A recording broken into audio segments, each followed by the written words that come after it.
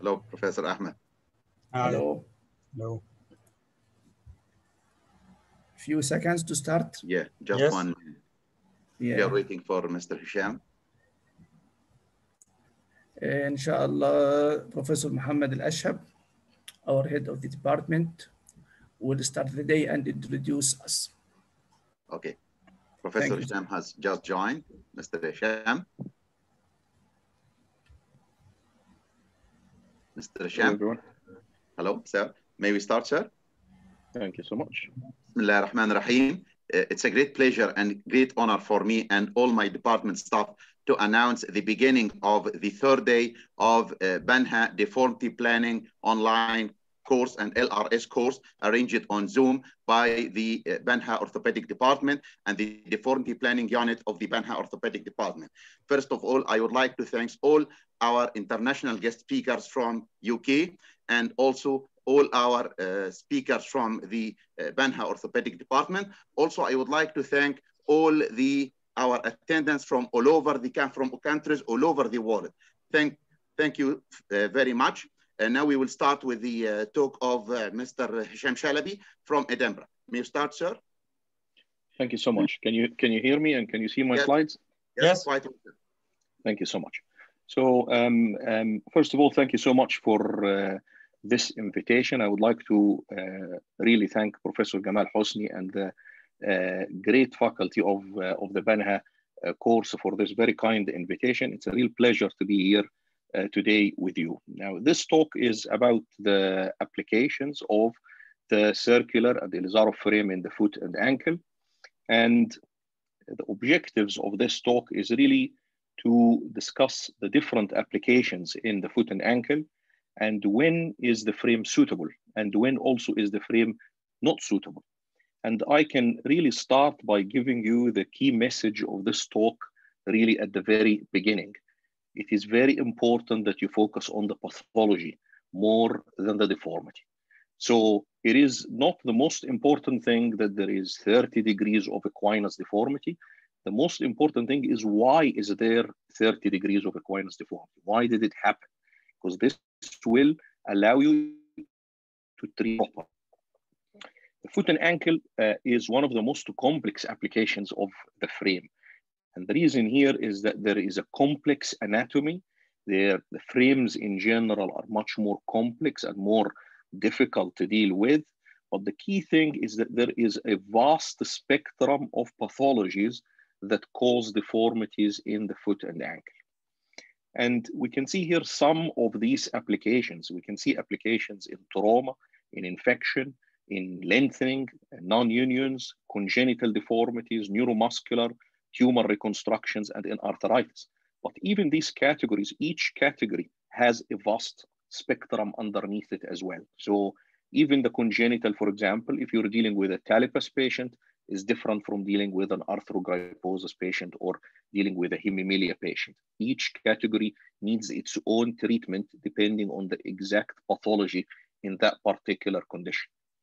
So we will start with some applications. One of the commonest applications of frames are the applications in trauma.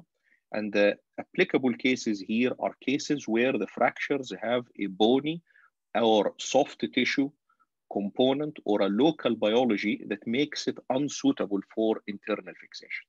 So a classic example here are the open comminuted pilon fractures. Now, again, remember that the frame is only a tool. So the treatment here should focus on treating the patient. You start with the ATLS principles and management of polytrauma patients. The frame as an operation is a complex one, and we shouldn't be offering this to the patient acutely in the acute setup, particularly if they are a polytrauma patient.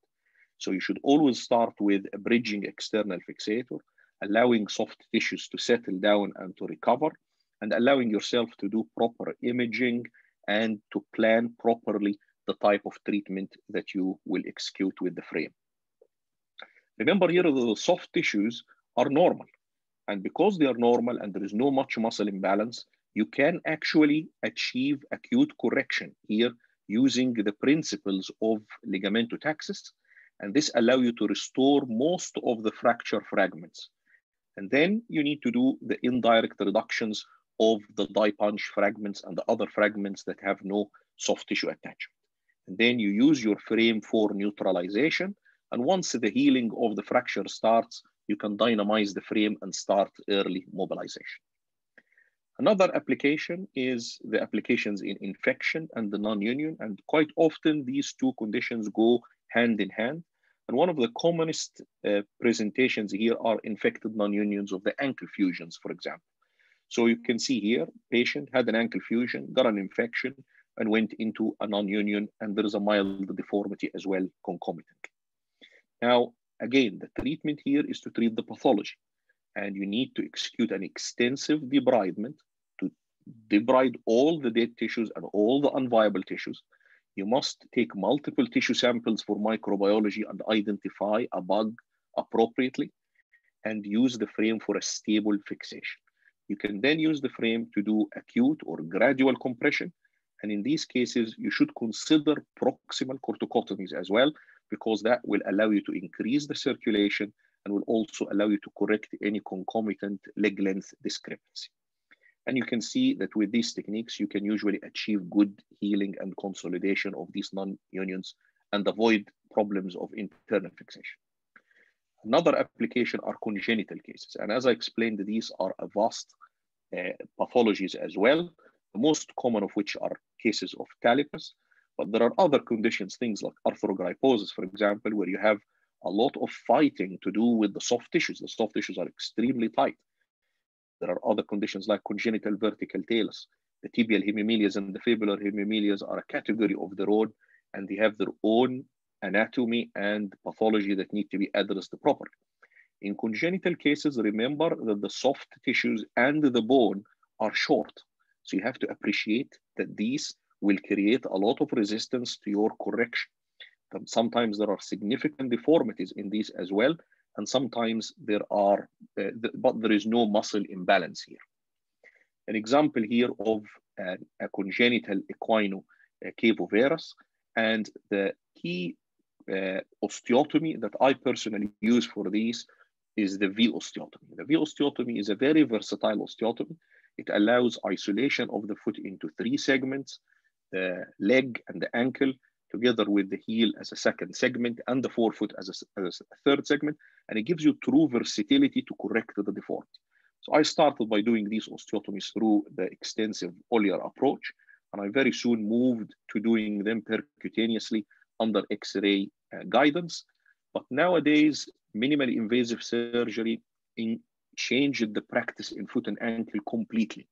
So now we do a lot of the osteotomies in the foot minimally invasive. The advantage of minimally invasive is that the burr takes away 2 to 3 millimeters of bone. And this gives you a lot of mobility and allow you to correct acutely some of the elements of the deformity. So, for example, mild aspects of translation and some aspects of rotation can be corrected acutely. This helps a lot in shortening the time in the frame.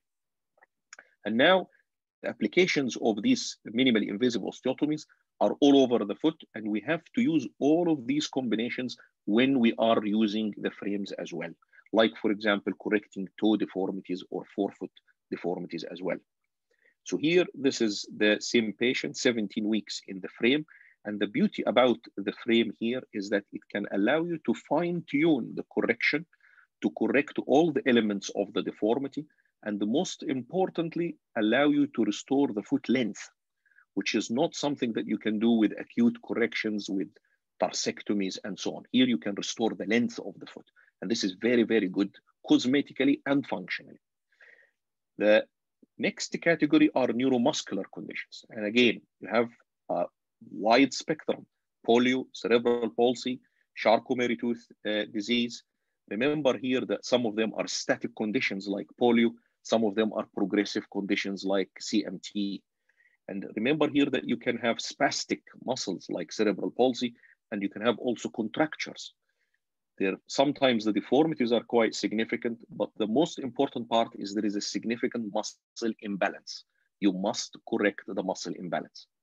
So this is a classic cavovarus deformity. And you can again see that the frame can allow you to fine-tune the correction and restore the length of the foot and correct all the elements of the deformity. Now, one of the stigmas of the frames in the foot and ankle is that the frames correct the deformity, but the foot is very stiff and it doesn't move a lot. This is a myth. That's not true. The foot becomes stiff if you crush the joints. And therefore, it is very important that you respect individual joints and distract them when you are doing your correction so that you can preserve or even restore some of the function of these joints, which helps overall in the overall function. So for the neuromuscular cases, you need to remember that these patients will be in the frame for about 6 months. You might lose one mobility grade, and they sometimes might not recover this weakness if it happens. And there is a high incidence of recurrence because of the muscle imbalance. So it is very important that you choose the patients correctly. These patients, you need to choose the patients who are still strong. Don't choose the patients who are just walking, because they might have a corrected foot, but they might be very weak and they cannot walk anymore independently. You must correct the muscle imbalance, and you need also sometimes to overcorrect to prevent recurrence, and you need to protect these cases with bracing and orthosis afterwards. Reconstruction after tumors or big bony defects. This is again another indication. This is something that we published in the JBJS back in 2006, a small series of reconstruction following osteosarcomas of the distal tibia with frames and vascularized fibular grafts. Again, remember, this is a very complex treatment. This is one of many treatment or reconstruction modalities. So there are other treatment modalities that need to be addressed or can be used, like endoprosthesis or like amputations and so on. And remember that this is a very complex treatment. You need a team. You need a team of a tumor surgeon that can do the extensive dissections and the reconstructions, and a vascular surgeon and a limb reconstruction surgeon to do the frames. Arthritis is the last indication that I will touch on, and it is one that I personally have a great interest in. And this is here arthritis of the ankle in young adults. In Edinburgh, we offer ankle distraction for severe ankle arthritis to patients who are 45 years of age or younger, who have a Kjellgren-Lawrence grade 4 severe osteoarthritis of the ankle, who have no malalignment, and who have failed conservative treatment, and who had a previous arthroscopy. So here, for example, this female patient is 23 years old, bimalleolar fracture, and she had internal fixation and then later removal of the internal fixation. She's in a lot of pain because of the arthritis, and she had 2 arthroscopies. She doesn't want to have a fusion, and she is too young to have an ankle replacement. So here we distract the ankle joint, and we lengthen the posterior structures during this distraction. And in the third stage of this protocol, we dynamize the frame during distraction. And the results are really, really impressive in correct patients. So here you can see 5 years following the frame removal, the joint space improved significantly.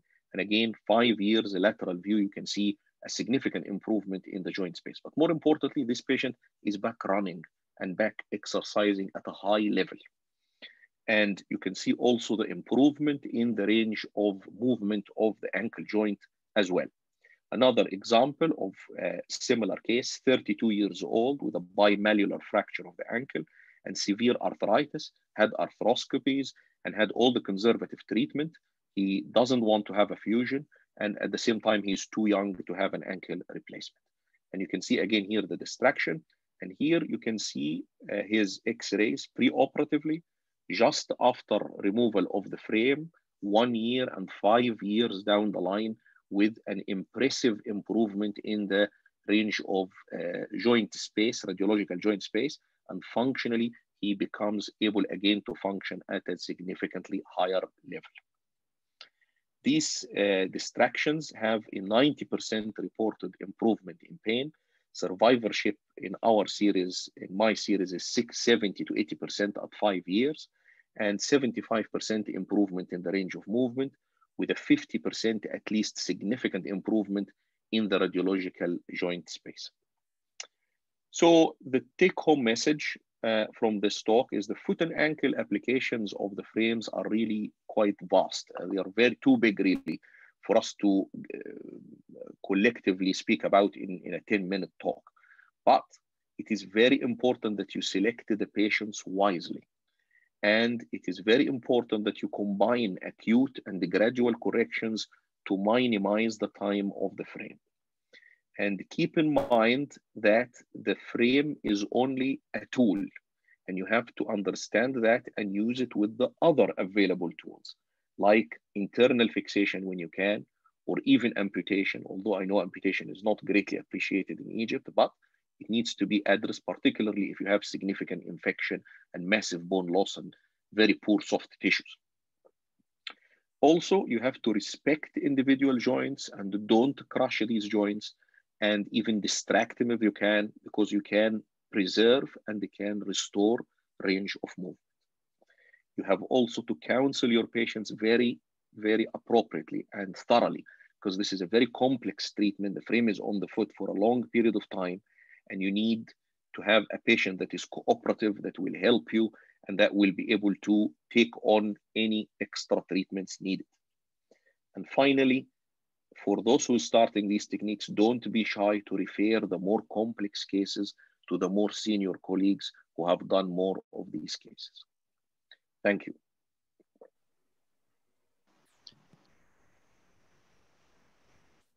Thanks so much, Mr. Hisham Shalaby, for this wonderful and collective talk. It's pretty good one because it's we look after the holistic approach of doing things. So this talk is just giving point here and there how to what's the best case that you can use Ilizarov with. But of course, Ilizarov application foot and ankle is just it's a textbook, cannot be given in 15 minutes. But you have did it wonderful. Prof. Allam, would you like to match the questions? We have a couple of questions here. We can take this. You can do so. I am listening to you. That's fine. So one question from the attendees: for how long do you keep the frame in case of osteoarthritis? So the ankle distraction, the frame is on for 3 months. And during those 3 months, you do the distraction, which is practically reaching 8 millimeters of distraction. And you can usually achieve that within a couple of weeks. This is the first stage. The second stage is dorsiflexion. We lengthen the posterior structures, and I personally use a constrained hinged frame for this purpose. And this allows lengthening of the posterior structures, because the posterior structures, the tight posterior structures, change the dynamics of the ankle and increase the joint reaction forces at the front of the joint. And after the second stage, when you reach a good 20 degrees of dorsiflexion, you dynamize the frame. So when we dynamize the frame, the patient moves the ankle during the distraction for a couple of weeks, and then we remove the frame. This is different from most of the published results of the distraction, which uses either a TSF frame or a static distraction frame. And I'm in the process of publishing this 3-stage protocol. Thanks so much. I think that answered the second question, which is hinged or fixed frame for distraction. I think you have already answered this. Another question, what's the rate of daily distraction in ankle osteoarthritis? So in ankle osteoarthritis, you can tailor the distraction according to the patient, because you're not fighting with any bone healing or osteotomies. So what I personally do is I allow the patient a week after the operation doing practically nothing, allowing them to get around with the frame. And then they start distracting at 1 millimeter per day. And some patients initially can get more than the 1 millimeter, can go to 1.5 millimeters. And when they become quite tight at the end, you need to slow down slightly so you can make it 0.5 millimeter per day. Okay, and is there any age limit regarding using the distraction in osteoarthritic ankles? So the cutoff is 45 years of age. We don't offer it to anybody above that age. Perfect. That's all the question at the moment. Thanks so much for this wonderful talk. Thank you. Thank you. Thank you, Professor Hisham. Thank you so much. Welcome, Professor Sharma. It's nice to see you again. Thank you. Would you like to start, please? Yeah. If you please.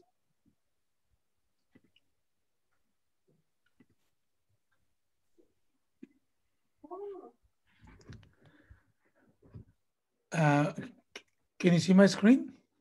Yes, sir. Yes, sir. My apologies. The spelling of the basics have moved the S, so I'm sorry about that. Didn't see that. So my remit today is to talk about a bit about hexapods and its application. And what I will do is I'll concentrate more about a bit about history and a bit about how it is applied, because I'm not going to show you a lot of case examples, but I think I'll concentrate more on the technique and of the hexapods. Now, initially, it was the French mathematician Augustin Cauchy who initially did the basic work on rigid polygons, and he also did a work on articulated octahedrons, and that forms the basis of the current hexapods. And his theory was further modified, but he was the first one to do all the basic work on that. You must have heard Chelsea's theory, and a lot of people who've done mathematics and dynamics, they will know that he basically suggested, he and Poisson suggested that all movements can be centered around the twisting on a particular axis. And this theory was further modified in the sense that in the projectile geometry, which basically suggests that it basically puts the complex structures in a 3D space. And that was the basic work which was done. This work was improved further, and then this was probably the first patented hexapod in done by the entertainment industry. Then was another, and then in 1942 there was another patent of the hexapods. But ultimately, it was the Stuart Goff and who did the initial work, and the Capel also contributed. But it is basically if you look at these two platforms, one is static and one moves. And these are attached by 6 variable struts, and you can decide which platform moves and which platform is static. This is the tire testing machine. It's a hexapod like we use, because a hexapod can give you 3-axis testing, and the tire industry used it quite early on, and as I understand, most of them still use it. It was basically Stuart who, Stuart and Goff, they published the work separately, and I think ultimately it's called, that's the reason it's called Stuart Goff platform. Then we know quite later on is the flight simulators which came on, and all our rides in the theme park which we use, they work on hexapods. But the first actually hexapod for the medical use was designed in 1984. It was a French hexapod. I'm not sure it was actually used in clinical practice. I don't know that, but that was the first one. And then there's another came from the CCCP, or sort of Russia in those days. Then there's a German frame, which we have seen quite a lot. But I think the most popular one was by Charles Taylor, which he, and this is the first model, and subsequently it is modified quite a lot. And we have seen a couple of modifications, and then new one is coming out, I think, in next 6 months or so. And there were a few other frames, but apart from TSF, the second most common frame is actually TL Hex, which is made by Orthofix, as compared to TSF, which is made by Smith and Nephew. And this was designed by Alex Cherkashin and Mikhail Shamchukov. And there are a few other frames as well. There are, there are a few other frames as well. There's a smart frame. There's a Dorpelli has designed a frame. So there's a number of other frames, but basic principle of all frames remains the same. In principle, generally, there are two most common types. One is ball and socket type, and this is a TLX and Orthofix, or a cardan type, which has got a universal joint. And there is the third, probably the most popular one at the current time, is an Ortho-SUV, which you have another talk later on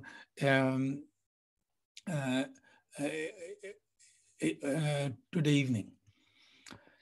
Now, basically, there's very little difference. And if you, Chris Obst published a paper comparing cardan type and ball and socket type. And basically, the principal difference is that one frame can do better than other, but I think it is the design of the struts in a TL Hex, in a cardan type, which is, sorry, ball and socket type, which is the, gives us a bit more edge in certain situations, but in principle, I think there is a very little difference in terms of what they can do. The biggest misconception is that hexapod can do, and you don't need to, hexapod can solve your problems and you don't have to know the principles, which is completely wrong. Is the principles which are more important, and hexapod is just a device which helps you achieve your goals, and the principles remains the same whether you're using Ilizarov frame or an hexapod frame. So when we're putting an hexapod frame, what do we need? We basically need three things. One, what is the problem? So what is the deformity, which means? And how we have placed this frame on the bone. So how we have mounted this frame on the bone. And we have to define the relationship between the center of the ring to a virtual point or a predetermined point which surgeon can choose. And there's a relationship we need to define. And the last thing we need is what hardware we have used. So if you look at the two frames as in sort of how to measure and do things, as I said, there are some differences, there are a lot of similarities. For example, TSF uses origin and corresponding point. TLX uses two different points, they're called separately, but the measurement, how you do is slightly different.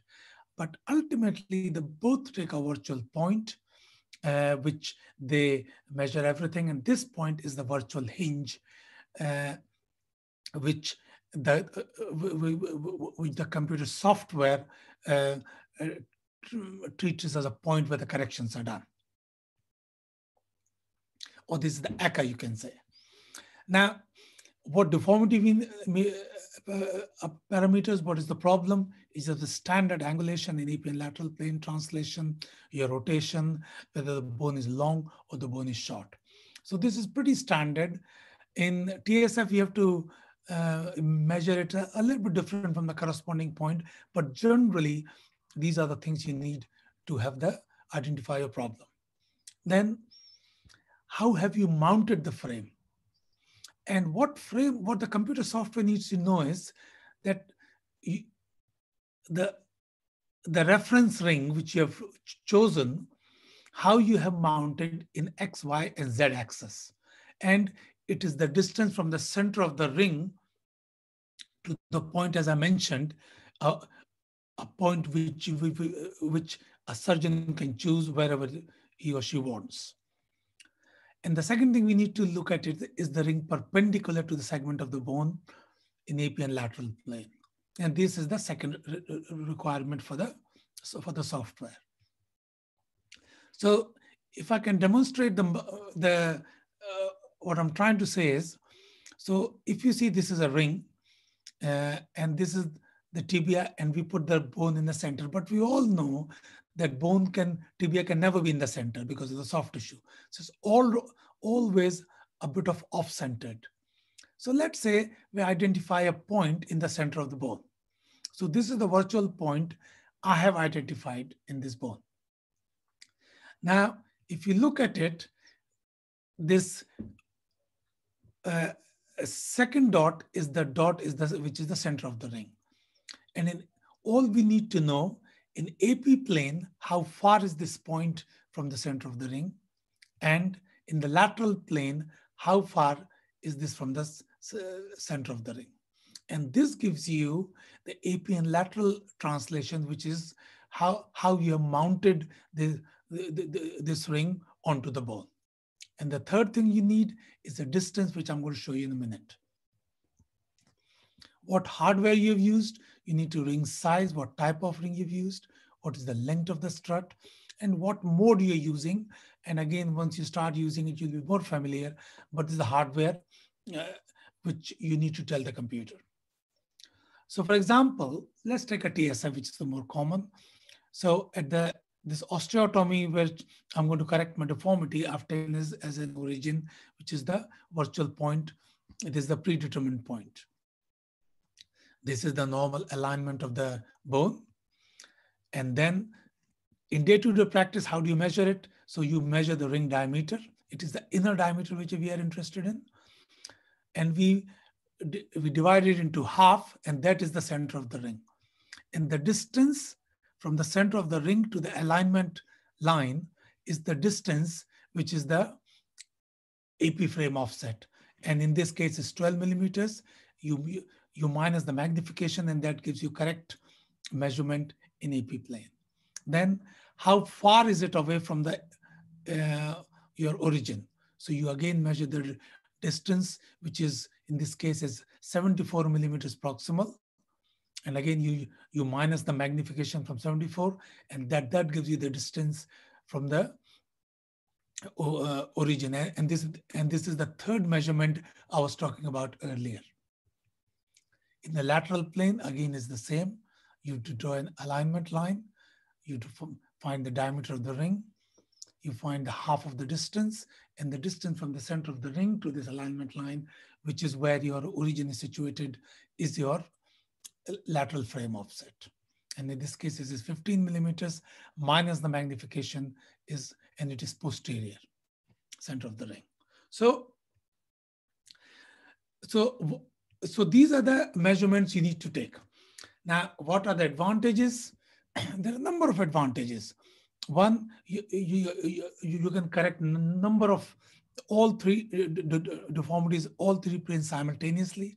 It is extremely versatile, easy to correct, and for patient's point of view, less morbidity because you make less correct changes in the frame, and therefore they come to clinic less, the traveling is less, and therefore it is a huge advantage, especially in the complex corrections.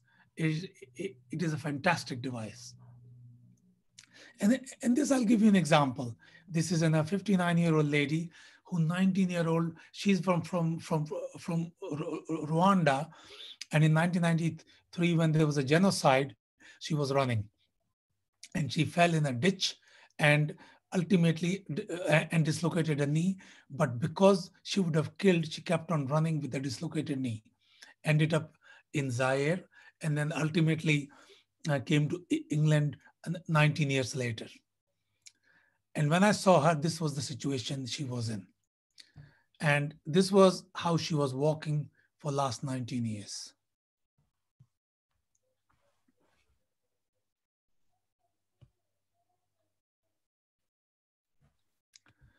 And this is her picture preoperative on the table in theater. You can see that how unstable this leg is, or this knee is. And in this case, there are a number of things, but with a single frame, you can do everything. So first, what we have to do is we have to distract. So we pull it out gently until there is enough space between the tibia and the femur. Then you translate it posteriorly. And then you shorten it. So at this point, I have to prepare the knee joint. Then you shorten it and fuse it and put the compression. So without changing the frame, with a single frame, you can do everything. And this is the advantage, that you can do multiple corrections in all three axes without changing the frame. Then how are the biomechanics different? And as we know that in axial loading, TSF is significantly less rigid than an Ilizarov frame, but it's stiffer than Ilizarov in torsion and bending. And this is not this is not unexpected, because if you see, because the nature of loading is oblique in a TSF, because in the hexapods, because how the rings are, and as compared to Ilizarov frame, which is you have a longitudinal loading. Then the same group from Leeds, Paul Harwood, he compared, and Dan Henderson, they compared the all wire and all half pin frames, and then you realize here that all half pin frames is far more stiffer as compared to Ilizarov frame in axial torsion and in shear, and they all are statistically significant. So this is important to know, that half pin do add more stiffness to the overall construct in the circular frame. Then we tested TL Hex versus TSF, and we designed 4-ring frame, and this is the picture of the loading in the lab. And we reconstructed Ilizarov frames in using the TSF and TLX rings, and also tested the hexapods. And if you look at it, if you look at the Ilizarov frame as such, you see that TL Hex is far more stiffer than TSF Ilizarov. And in bending, there's a little bit more, but apart from that torsion, there's not much difference. If you compare to hexapods, again, TL Hex is a bit more stiffer than TSF, but apart from that, in the bending and torsion, there is not much difference between the two hexapods. Does the hexapod delays the bone healing? We looked at it, and we looked at it 112 patients between TSF and Ilizarov, but importantly, we compared 34 shaft fractures in each group, and there was no statistical difference in healing time. So healing time is no different in the hexapods. So I would say, and I think we should always remember George Santayana. He said something very profound, that we must remember that all the mistakes we have made in the past in terms of hand washing, hygiene, and in the same way, we should not just go for technology. Technology is only a device. Hexapods are only a device. We must not forget the principles, or we will get into trouble and we'll have far more problems than what the technology can solve. So principles are important. We should not forget those. And the technology just helps us to achieve that, achieve our goals.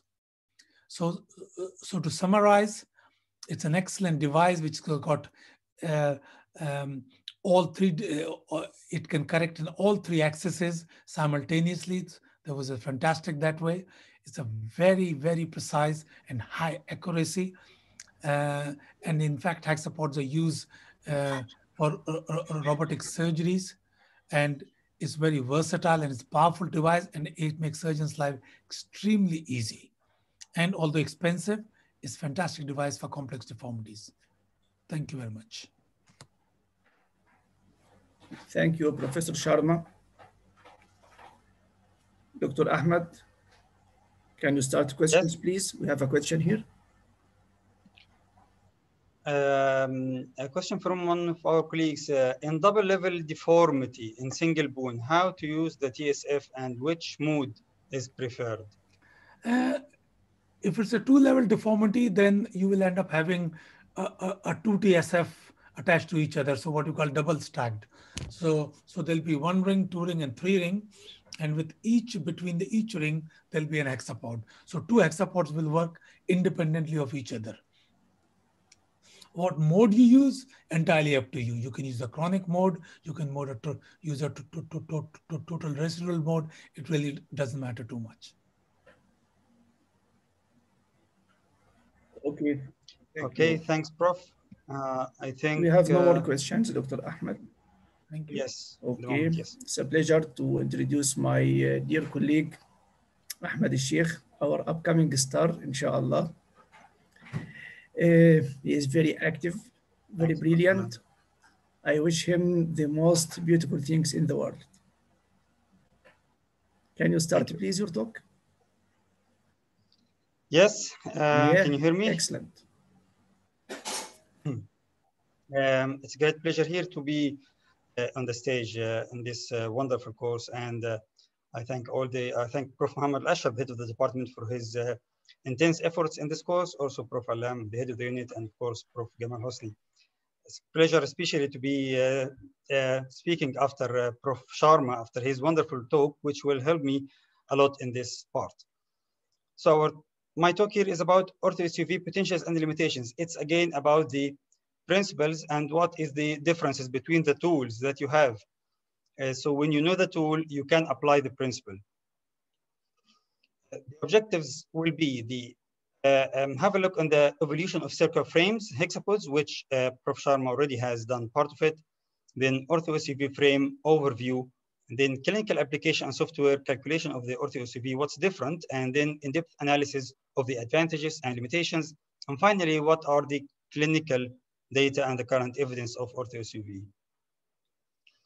So Ilizarov external fixator, we all know, started by Gabriel Ilizarov for various conditions: non-union osteomyelitis, dwarfism, congenital deformities, lengthening, fractures, bone defects.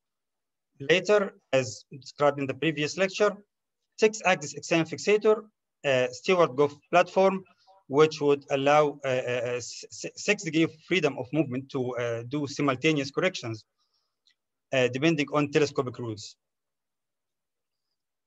Finally, we got the TSF by the Taylor brothers, one engineer and one medical doctor, who developed a computer program that, based on the Chasel's equations, as described before, to solve the problem and to get a computer program that do the correction and give you a table. Then you apply the table on the frame and then you get it done.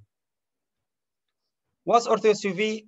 Leonid Coleman and others developed the Ortho-SUV frame 2009 based on Stewart platform with some differences. First difference, that it has 3 struts connected to each ring, not 6 as TSF. Some overview, it's not a frame. So this is the bigger difference. It can be attached to any ring, TSF or TLX or whatever, or standard Ilizarov. So they are just 6 struts. You got 3 length of the struts, standard, short, and long, but usually you do most of the work by the standard. You need the short for the kids, you need the long for the knee problems. No master tab, so you can start the frame either to the right a bit, to the left a bit. It's not a big problem. It can be attached to different levels, and we see this later. And you just keep in mind that this logo should be looking toward you, and then the watch rule, which is the first strut covered by the second one. Then this is number 1, this is number 2, and then you can counting counterclockwise as usual. When you apply this according to the plan, you can apply it either in theater if you decide from before, or if this is something that happened in the middle and then you change your mind during the treatment plan, you can apply it in the clinic. And this is a big advantage. You don't have to be in theater to apply it. If a patient has standard Ilizarov, then something went wrong and you need to do a correction, just put these struts, remove the connections of the Ilizarov, and then you start. The strut length, you should have this number, the length of the struts, number 1, 2, 3, 4, 5, 6, and then you got to have the distances between these points. You got 2 triangles, the upper triangle and the lower triangle. And then these are the measurements that you need. About the X-ray, you need to take the patient to have the X-ray with specific parameters. not that much. Just you need, number one, to have the beam center. So it doesn't have to be at the ring. It doesn't have to be at the joint. No, whatever the beam center, you just put something to mark it. This is number one. Number two, the calibration mark, anything longer than 80 millimeters, just put it there so we can calculate according to it. Focal distance, the distance between the cassette and the tube, you just to measure this, and then you got to have all the 6 joints visible in the X-ray. We don't have the rings to be perpendicular to the bone. We don't have the rings to be line as TSF. It's a bit different. So you can get some obliquity and it would be fine. Then you start the software, you enter the length, you put the scale, how much is the rod to calibrate. Then you just draw lines according to the program on these struts. This is how this software will understand the X-ray, how will understand where is the bone in this. It's a bit different to what's explained before in the TSF. Then this is the golden point of the TSF. That after this, he do the simulation and he is telling you that these red lines are the struts. Am I okay? So if the red lines are overlying of the struts, you are perfectly okay. So everything that you have measured is accurate. Then you can move forward. Otherwise, you stop, you revise, you check your measurements, something wrong. And this is very, very important thing, because without this, the software will not be understanding where the bone is properly.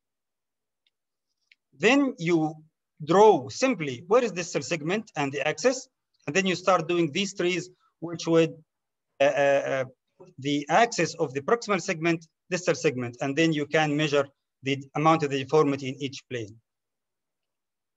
This is the simulation. The rate of the correction, it's up to you. The recommended days, the software will recommend, then you can adjust. There are 2 types of struts which will not make a big difference, and then you will get this table. This table, 6 struts, and every day you do movements, plus or minus. What does it mean? So you got here to unlock this one, and then the black part will move either in the negative side or the positive side. So every 90 degrees, every quarter is 1 is half millimeter. So if the table is telling you +2, so this will be in the direction plus, and there will be 2 clicks. -2 in the minus direction and 2 clicks. That's it. So what are the strengths of this frame? So it's not a frame, it's just struts, so you can apply it to anything. It's flexible in the position of the struts in different things. You can see that it starts not perfectly in the middle, it's a bit to the right, and that's fine also. Doesn't have to be perpendicular to the bone. These rings can be oblique without any problem, and the correction will go nicely. Measure strength, the attachment, as we saw before in the TLX, SUV, TSF, or other hexapods. The struts should be between the 2 rings, but this is not. So you can attach here and you can attach there on other level, and this is a massive strength point, especially in small legs, narrow distances. You can do this without any problems. So we don't have to worry about the 7 or 8 centimeters that we need to leave between the 2 rings as gold standard in TSF. Otherwise, the struts will be too oblique and then will be too weak to do the correction. So it can handle with the narrow distances. Again, no numbers to read, which is a good thing. So the patient will not worry about, is it 122 or 123 or 124? No, he just do the correction either in the positive or the negative side. You just need to realign this line with this line. So you do the correction 90 degrees, and then another line will come in front of this black line. So you don't have to read any numbers. Another massive point, which is no strut change. So when these struts are a bit complex, there are 3 barrels moving into each other. So this golden ring move toward one end with the correction. When it reaches the end, this strut is done. You can't go farther. Then you do something tricky, which is called the reverse maneuver, that easily reset it to the middle, and then the patient can continue so you don't have to do the strut change, which is another challenge in the TSF and other experts. And one thing that I have already mentioned, that the software check your back, watches your back. When you do the simulation, he's giving this picture to you, and if the red lines are not coincide with the struts, something wrong. In this X-ray, the X-ray was just flipped on the other side. So the software does not give me the proper simulation. When I flipped it the right way, this was the result. So it checks you. Some weaknesses and limitations, too much metal. It's especially in young legs. It's really very hard to understand what are these.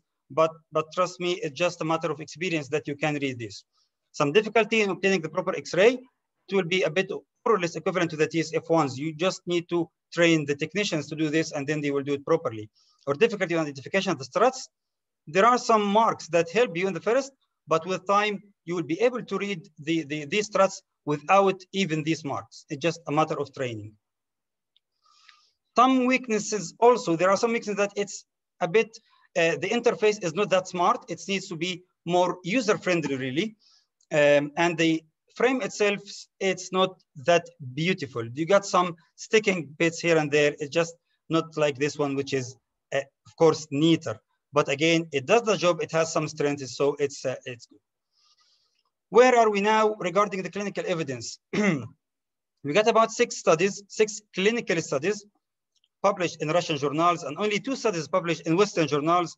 Most of the work came from 2 leading centers in St. Petersburg in Russia, Verdun Russian Research and Turner Scientific Research Center. And this is one limitation. This kind of frame is not worldwide being used. There are in vitro studies that proved already the mechanical advantage. One study by Skomakorshko that concluded that the Ortho-SUV has a higher rigidity and stronger resistance to deforming forces than standard Ilizarov frame. Of course, nobody compared it to the TSF. The major clinical studies that we got 4 clinical studies on the Ortho-SUV comparing it to standard Ilizarov in a variety of adult, pediatrics, congenital, acquired femoral and tibial deformities. And all of these studies reach the same conclusion. It has higher accuracy, which already expected because this computer-assisted correction. And number 2, it has shortened the correction time, which would, of course, reflected on the whole. But more or less, the healing time would be the same. But when you cut short the correction time, of course, you just saved some time of the whole time of the frame, especially in complex deformity that you need to do some complex corrections simultaneously. Femoral studies is the outcomes of its use in femur and tibia and foot deformities, the biggest 213 published by Vilnesky et al. And they found that it's reliable to deformity correction with accuracy more than 90% in overall results. We got some experience with this myself, Mr. Nagam and Prof. Hosny, in using Ortho-SUV in 12 patients, 10 male and 2 females, 10 tibial corrections, 1 distal femur and 1 joint correction, tibia, 5 proximal, 4 shaft and 1 distal at a mean age 39 years. And I would not go in the depth, but just overview. We got some patient classic deformities like Genuvarum, idiopathic or Blount.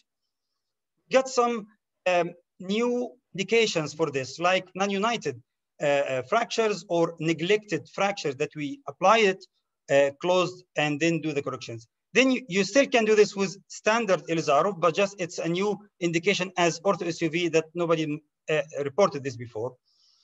Acute trauma, it's not reported anywhere that it's used as TSF in acute trauma. And this fracture, we just apply the rings, leave the deformity, and then reduce it gradually with the Ortho-SUV and then let it heal.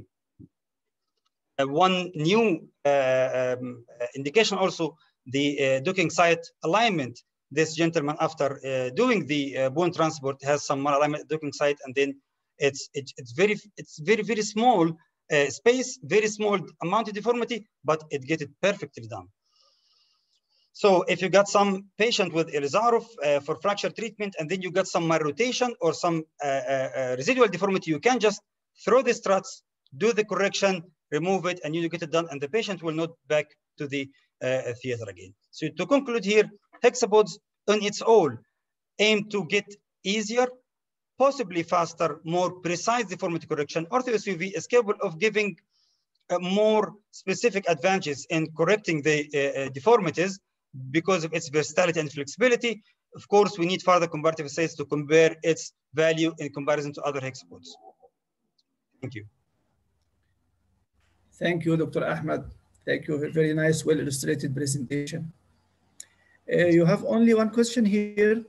I think you can manage it now, or you prefer to? Yeah. Okay. It is about a clinical case. I think so. Yeah, a 55 years old patient with bilateral manual fracture complicated with compartment syndrome. What would be the correct management in rural community where there is alone as GP? It's compartment syndrome is just emergency. You can't do this in a rural community. You have to get transferred as soon as possible. You just to save the limb, you need urgent fasciotomy. So this is the straightforward answer for this. Another question, can we use Ilizarov rings with the struts of hexapod? You can use this with Ortho-SUV, but not with TSF hex or TLX or whatever other type of hexapods. Thank you. Thank you, Dr. Ahmad. Now we move to my dear friend, Professor Gamal, and his talk about basics of the lengthening. Can you start, sir, please? Thanks, Ahmed, for the introduction. And I'm going to speak about the limb lengthening, which is, it's a broad term. I'm not hearing you well. Please, can you raise your voice? Okay. If we talk about limb lengthening, we are talking about a broad term. It's involving a lot of things. This is the conclusion. Many papers now, they start from the conclusion. There is a paradigm shift in limb lengthening towards lengthening nails. And you want to convince everybody that he has to shift to lengthening nails. Unfortunately, they have just replaced the external fixator complications by lengthening nails complications, and no more. Because nothing has changed with the biology of limb lengthening. Nothing has changed. It's almost the same healing index. So what difference does it make if you put something inside or something outside? And they insist that the patients, they hate the external fixator. Even in trauma cases and polytrauma patients and the comatose patients, and I wonder how they have asked the comatose patients, did they like it or not? I don't know. Anyhow, the first question, are we talking about the same patients? Or we are talking about two totally different patients? Because I've seen the papers speaking about the nails, talking about 1.5 centimeter lengthening and 1.6 millimeter lengthening or a centimeter lengthening. I've never lengthened somebody for 1.5 or 2.5 centimeters. And I wonder, when you talk about this small short distance and you talk about complications, do you want to compare 1.5 centimeter lengthening with 22 centimeter lengthening distance? And this is the start of lengthening. Perhaps this was Codivella, 19.5. This is the evolution. Definitely the breakthrough was Ilizarov, not by the fixator, by the biologic law or the biologic law of tension stress. History of Ilizarov in the Middle East started with Banha. In 1983, Professor Galal Kazim, he was the chairman of the department at the time. He imported all the external Ilizarov external fixator, even the many fixator. And I wonder why he imported all that stuff at the time. And you see this was the old arch for the femur. It was a huge one for the femur. And the way we were fixing the wires at the time was very with few holes over the fixator. And we've been using it for, especially for trauma cases, for some time at the time. So it was 1983. My experience, I presented my experience in this paper, and you can get it at any time. It was my 37 years experience with limb lengthening, and you can get it. It's open access journal. Perhaps the way the old Egyptians were treating the short people were amazing, because many gods at the time were like God Bes and God Beta were achondroplegic. And the society attitude to the deformity, the society attitude to the deformity was different. There was no discrimination. And you see the belly dancing in the temple, and one of the belly dancers are very short, you see here. But there was no discrimination. And this was human rights about 5,000 years before Christ. Sneb was a prime minister, something like a prime minister. And you see he was a chondroplastic, married to a normal woman, and has 2 normal children. He was very rich at the time. Again, this is a butcher. You see how short he was. Musicians. This is the history. What's the aim of limb lengthening? Limb length inequality, functional improvement, or cosmetic lengthening? I have a real problem. I have a real problem with the people, having a lot of videos on the internet. With the pandemic, COVID-19 pandemic, we started to use the online teaching, and we started to have a look on the YouTube and something. And unfortunately, we have some people talking about the greatest experience in limb lengthening and deformity on the world. And their experience is just cosmetic lengthening. Cosmetic lengthening by intramedullary nail. So their experience is something like the residents' experience with the interlocking nails. The residents, they do a lot of interlocking nails. So it's doing interlocking, just like interlocking nails.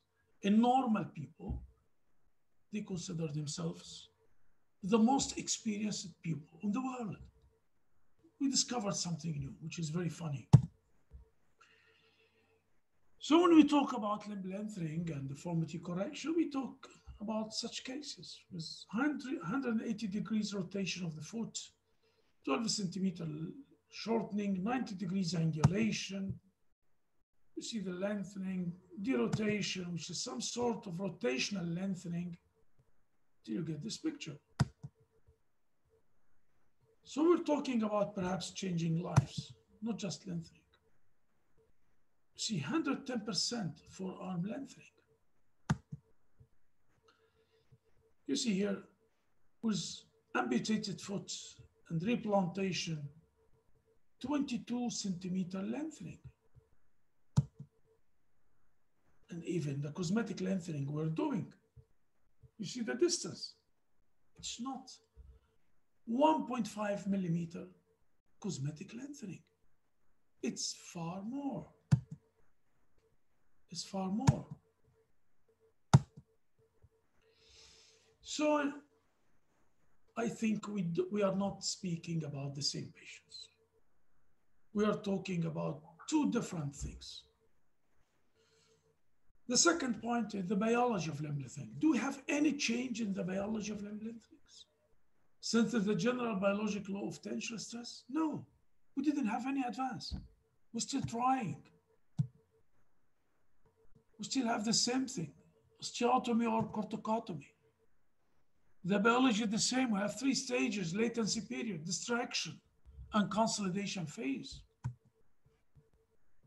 We are trying to stimulate the regeneration area, not by putting external fixation or internal fixation. using systemic methods like bisphosphonates or local bone morphogenic protein, PRB or something. What's the evolution? We cannot talk about the evolution of limb lengthening. We can talk about the evolution of bone lengthening devices. It's not, we are not talking about the limb lengthening at all. We are talking about the devices. We started from just a skeletal traction to unilateral fixator to circular fixator to TSF, hexapodal, finally with internal bone lengthening nails. Whatever, Albizia nail, ISKD, fit bone, precise. Each one of them, during the start, they claim that they have no complications, and after 10 years at the end of the patency, we see all the complications on Earth, and so on. So we have start lengthening followed by nailing, which we don't do because of the infection possibilities. Lengthening over elastic nailing, lengthening over submuscular locking plates, lengthening then plating, and finally internal lengthening devices. Currently we have the guichet or Albizia nail, the fit bone, and precise. The indications for limb lengthening, the indications are controversial. Why controversial? Because if you have limb length discrepancy, and people claim if you have shortening less than 2 centimeters, you don't lengthen. 2 to 4, you are in the gray zone. More than 4 centimeters, you have to lengthen. But sometimes you forget that the length of the heel, because sometimes the heel is very short, and adds shortening to the measured shortening. Dwarfism. Do we lengthen dwarfism or not? Do we lengthen it? Is it a cultural issue or something you have to do? Cosmetic lengthening. Again, you have to do cosmetic lengthening. So it's a controversial issue. Again, the indications for the nails. And this is just an example of fibrohemilia and Tourette's foot. And remember that sometimes you have to do lengthening and deformity correction at the same, and gradual deformity correction. Because again, the people, they want to say they do something new. So they do acute correction with lengthening. What's new? Long time ago, all what we knew about deformity correction is acute deformity correction. And the people quit because of the high rate of complications. But people now, they don't like to record complications. They said, no, it's safe. Why on earth it's safe? Oh, it's safe. For years and years, for decades, we were doing acute correction of deformities, and they quit because of the high rate of complications. If we speak about the complications, and people, they would like to talk about their experience, and look to the papers talking about the experience. People talk about doing for 63 years, along 25 years. That means they do 2 patients per year. And it's not one surgeon, many surgeons. So every surgeon has the experience of doing 1 operation every 6 months. What type of experience is that? Why the people forget about the surgical load? If we talk about arthroplasty, knee arthroplasty or hip arthroplasty, they always talk about the surgical load. If you want to be a professional in hip arthroplasty, you have to do some numbers per week or per month. But if you want to do lengthening and deformity correction, the people, they forget that at all. So the surgeon who is doing 300 cosmetic lengthening per year consider himself the most experienced person in deformity correction. Why on earth? Complications. We have numerous complications. We all know this. And treatment of or lengthening is a post-operative problem.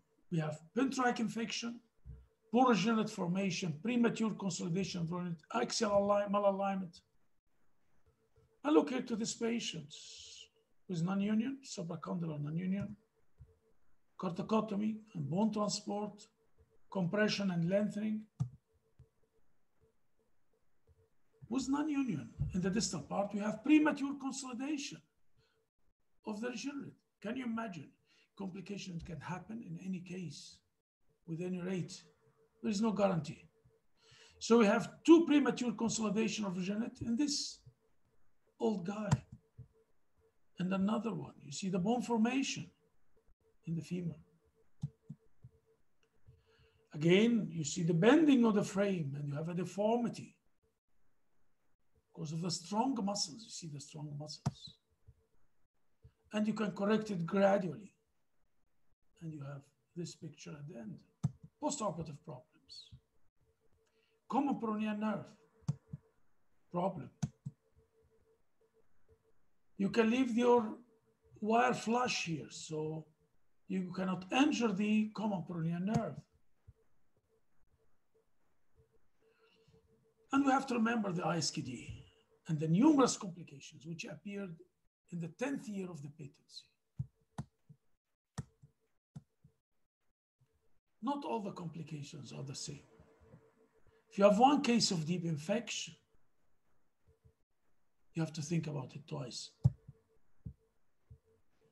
Here where the people talk about the physiotherapy, and if you want to do lengthening, you should have a center, a specialized center, and too many people working with you or something. We don't believe in such a thing. Many of our patients are coming from 1,000 kilometers, 800 kilometers, and they are poor. And some people claim that bone lengthening has to be for rich people because it's a very expensive operation. This is not true. It's not an expensive operation. We do it for all the patients. All the patients have the same type of care as you see here. And this is physiotherapy. When you allow the patient to walk, swimming, using the computer. Hospital stay. It's daycare on one day. We allow the patient to go home after a few hours or on the next day. So reduce the expenses. We want to correct the deformities for all the complicated cases, and we have too many of them. If you speak about one case every 6 months, and we speak about per list perhaps 5 to 7 cases in each list. So it's totally different. Perhaps we don't talk about the same thing, or perhaps we are talking about different patients, perhaps we are talking about different expressions. We don't know the costs also.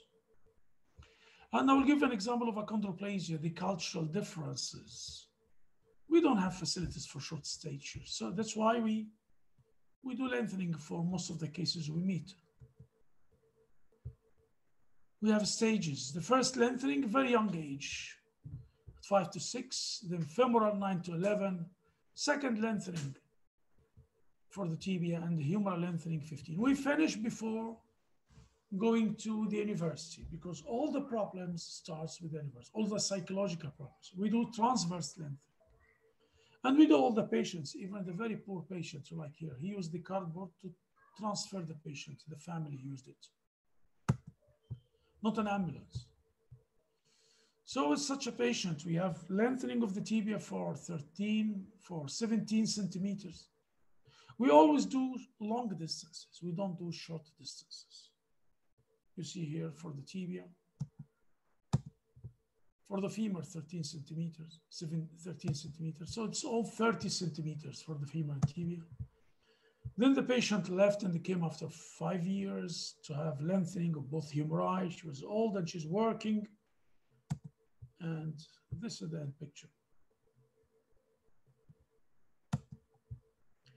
Even older patients, 53 years old, female with achondroplasia, and you see the deformities, and bifocal lengthening and correction of the deformity.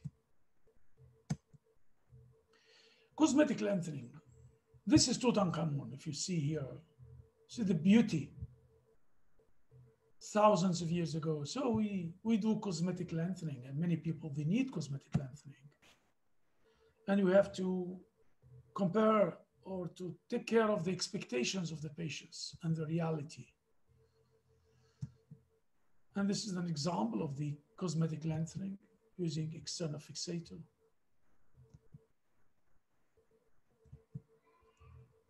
Upper extremity lengthening. Again, many people against upper extremity lengthening. Why? Because they think upper extremity is similar to the, and sometimes they consider the humerus like the femur or something. And also they claim that perhaps the function will be less after lengthening. We didn't have this experience, and this is an example of humeral lengthening.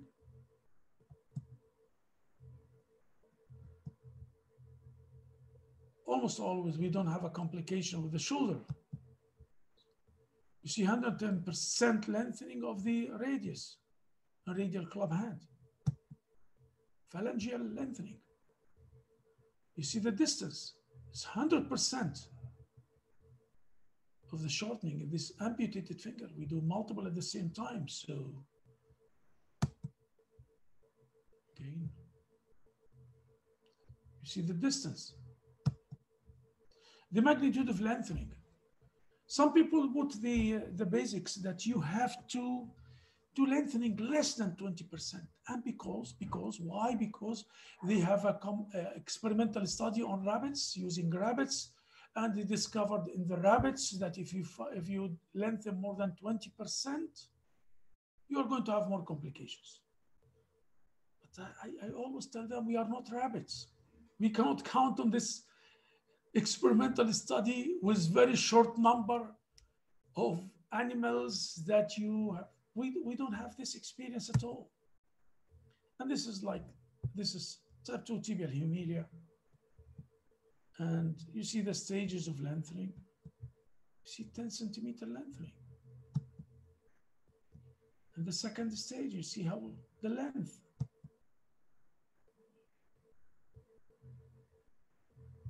I don't know what happened with but the patient can move.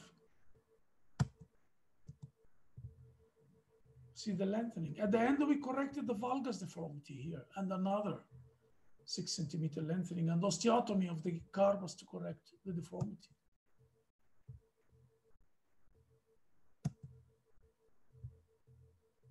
Again, humeral lengthening. The basics, again, 20%. You see the pictures. You see 20%. This is 20%. But look now. The family decided to continue, and we have 115% lengthening. Nothing happened to the shoulder. And after that, we decided to continue the same thing. So we don't have a limit, 20%. We don't believe in such basics. Basics and rules which are based upon nothing. Again, look to the amputated foot.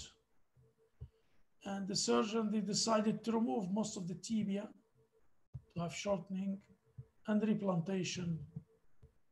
See, it was done in Kenya, not here, and presented to me with this picture, non-union deformity and shortening 22%. See, lengthening 5 centimeter, 10, 15, 22 centimeter lengthening. Where is the rule of 20%? I don't know. So the limb lengthening, you have to remember, the surgeon volume has a great effect on the patient outcome. We are trying to make a research about that. There are many difficulties, but in our experience, the role of surgeon volume is very important. It's exactly like total hip and total knee. And this volume is not based only upon the operating theater, but the volume in the outpatient clinic. So if somebody wants to have more experience with limb lengthening, I advise him to come to my outpatient clinic. When we work each day for about 6 or 7 hours and we see the patients, we change the frame and we see the complication. This is the real life experience with limb lengthening. Again and again, we don't have animation experience. We don't do animations. We notice that some people say, I don't have complications. Yes, because he has animation. In animation, if you have animation, No complications. With animations, there are no complications because all of your presentations are animations. Thank you so much. You cannot get complications from animations. But if you have a huge real patients with shortening and deformities, I'm sure you are going to see too many complications. And the pretty thing and the real experience is to show the people how you manage the complications. Not to say that I don't have complications because I'm the best surgeon in the world. Why we have too many patients? Why patients with deformities in our facility are something like influenza in the West? Because we have high incidence of neglected trauma. Too many people, victims of conflicts, are coming for us from this area. Too many of them. Too many are young. 1/3 of the population in this area and in the Middle East is under the age 15. They move a lot and they have high incidence of trauma, high incidence of congenital deformities. And some people speak about 1 per million live birth, but remember that about 30% of the marriages in our area are consanguineous marriages. And in other areas in the Arabic world, maybe more than 50% are consanguineous marriages. So you have to know, when we talk about limb lengthening and deformity correction in the Middle East, and we compare it with other facilities, perhaps we are talking about two different things. In conclusion, we've talked about limb lengthening. We don't have to forget the experience, especially with the follow-up of the patients. Which field you are doing limb lengthening? We have, before we start, when you talk about your experience, tell us your experience. If it was cosmetic lengthening, is it with trauma patients? Is it with congenital deformities? Which one? I've seen one talking about tibial hemilia, and he talks about that he has the highest number of tibial hemilia of the world, and he told me about this, and I've told him, if you do go to Qasr al-Aini Abu Rish unit, you'll find far more patients than the patient you presented yourself. Why you say something like you have the highest number, the largest number of people? Because you don't want to see other people. You see yourself. You see yourself in the mirror. Try to avoid the mirror, please.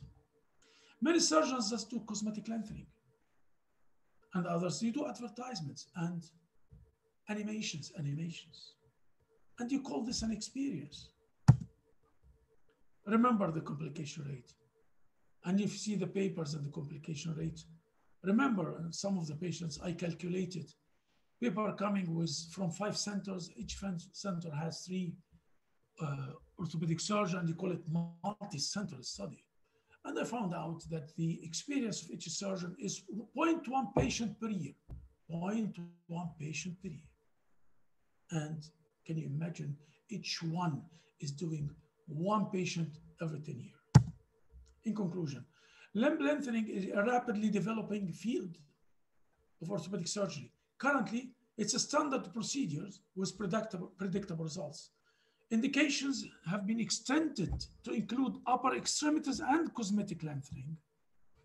I think experience has a great impact on the results of different procedures because follow-up and management of expected complications are cornerstones of the treatment strategy. Unfortunately, the English literature has many papers with relatively small numbers of patients operated upon by many surgeons over a long period of time. This means that the experience of the individual surgeon is based only 1 or few cases per year. Sometimes it's difficult to get valid conclusions from the reported mixed data. In spite of the introduction of promising intramedullary lengthening nails and computer-assisted external fixation, we still count on Ilizarov biologic laws, not changed till now. Advances through research to stimulate regeneration and reduce the period of treatment will be the rare revolution in lengthening surgery. I'm waiting, we are all waiting for the rare revolution, the biologic solutions, not the hardware. Thank you. and this is my paper. If you want to see my philosophy, you can have it. It's open access. There is no, in conclusion, one word, there is more than one solution for each problem. Hey people, don't try to convince me that there is only one solution and you want everybody to shift towards one thing. It's my conclusion. There is more than one solution for each problem. Thank you. Thanks so much, my dear Prof. Professor Gamal Hosny, for this wonderful talk. As usual, we keep learning from you. Just a couple of questions, if you get some time. Is there any age limit to lengthen the bone? What is the maximum length that can be gained? Age limit and maximum length. We don't have an age limit. We don't have an age limit at all because I've lengthened 83 years old man because he had 10 previous operations for infected non-union of the tibia, and he had 13 centimeter shortening, and we lengthened him for 13 centimeters, and there was no problem. The biological law of lengthening is valid for each age, and sometimes you have to do it. With other patients, 83, 65, 34, 2 years old. It depends upon the indication, why you are going to do it. In congenital pseudoarthrosis tibia, you can do bone transport and lengthening at age 2. So we don't have a limit, whether the limit for the younger age or the older ages. So another two questions with the same content. Tibial lengthening, what about the common peroneal nerve injury in 16 centimeter lengthening, or humeral lengthening, what about the radial nerve affection? How would you protect it during lengthening or do something specific?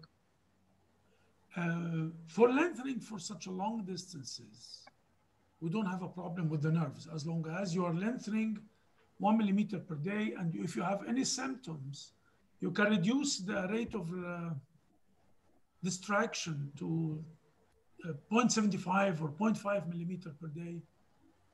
But you know, I've had thousands of lengthenings, and in my experience, most of the complications of the common peroneal nerve are iatrogenic, not because of lengthening for such a long distance. Sometimes immediately after the operation, you don't know why. Perhaps there was the course of the radial nerve. It's not exactly the regular course. And you have to remove the offending agent immediately. And usually you have recurrence. Sometimes you need to do release of the nerve. Sometimes with during lengthening, you have this also compression by something of the offending agents. And usually there's no problem with long distances with the common peroneal nerve. And I didn't see in the literature a relationship for the rate of complication of the common peroneal nerve between the magnitude of lengthening and the development of common peroneal nerve palsy. Okay, thank you, Prof. We stop. There are a couple of questions, but just not to be late. So move to the next speaker, Prof. Ahmad Allam, Professor of Orthopedics at Banha University, talking about the femoral lengthening, the monolateral choice. How would you do this with the monolateral fixator?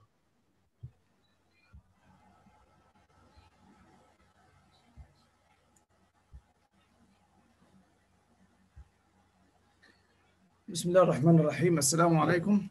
Hi, everyone. Is the sound clear, Dr. Ahmed? Yes, Prof. Okay. Femoral bone lengthening with monolateral frames. This is my disclosure.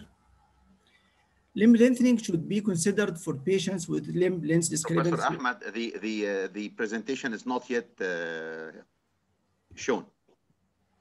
Not yet shown. Okay, one moment, please.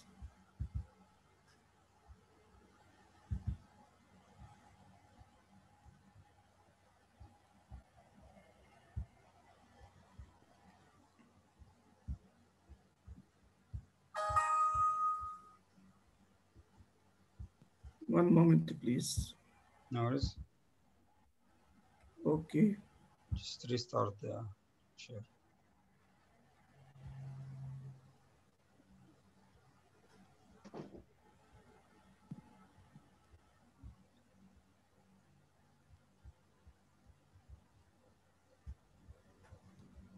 I don't know why.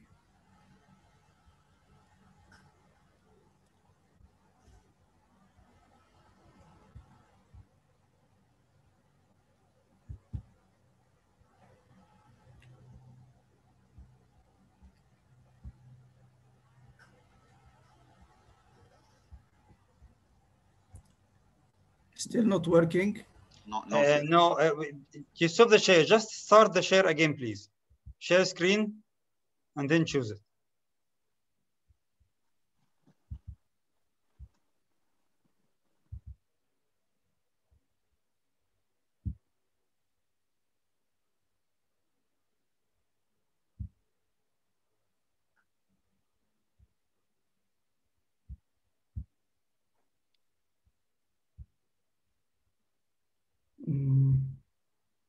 I don't know what is missing here.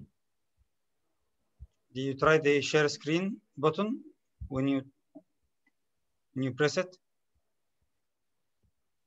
Yes, one moment, please. Yes.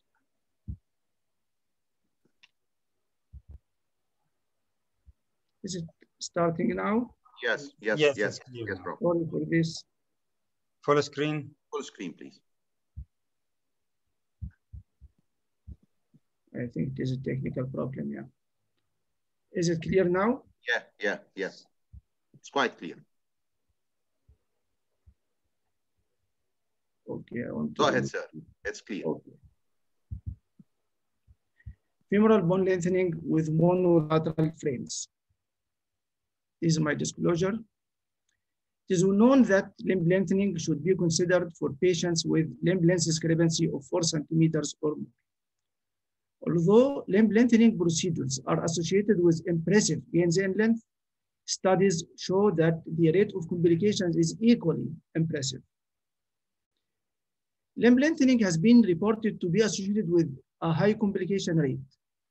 This data from about 40 years ago, from Wagner started his diaphyseal lengthening till now, is still reporting a high complication rate for lengthening.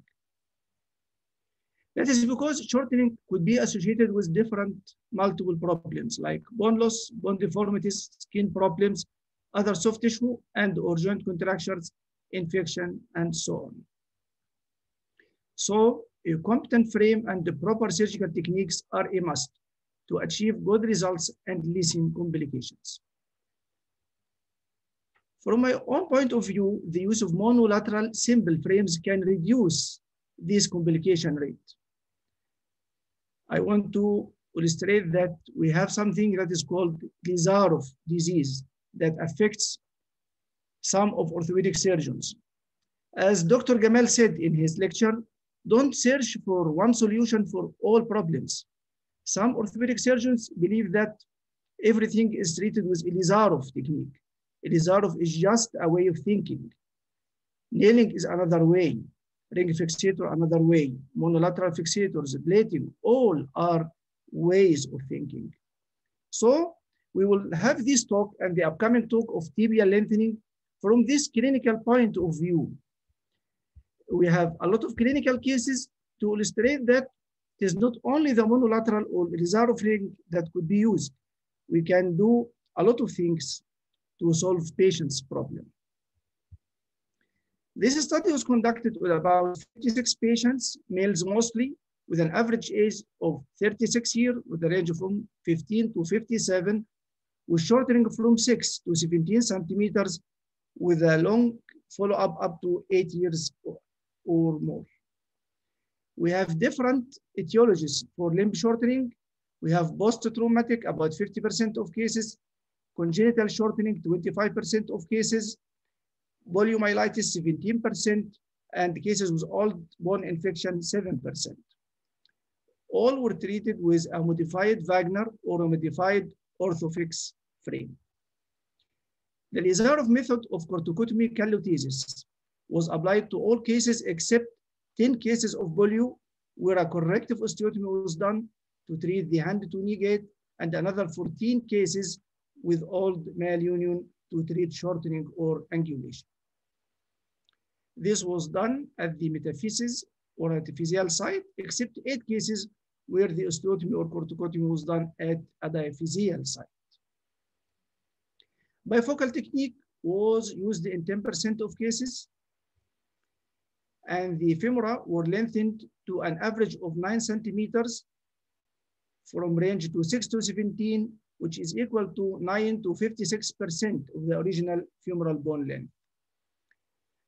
The other data are as usual: duration distraction, average rate of distraction, total treatment duration, and the average healing index was as usual. Complications were classified into major and minor.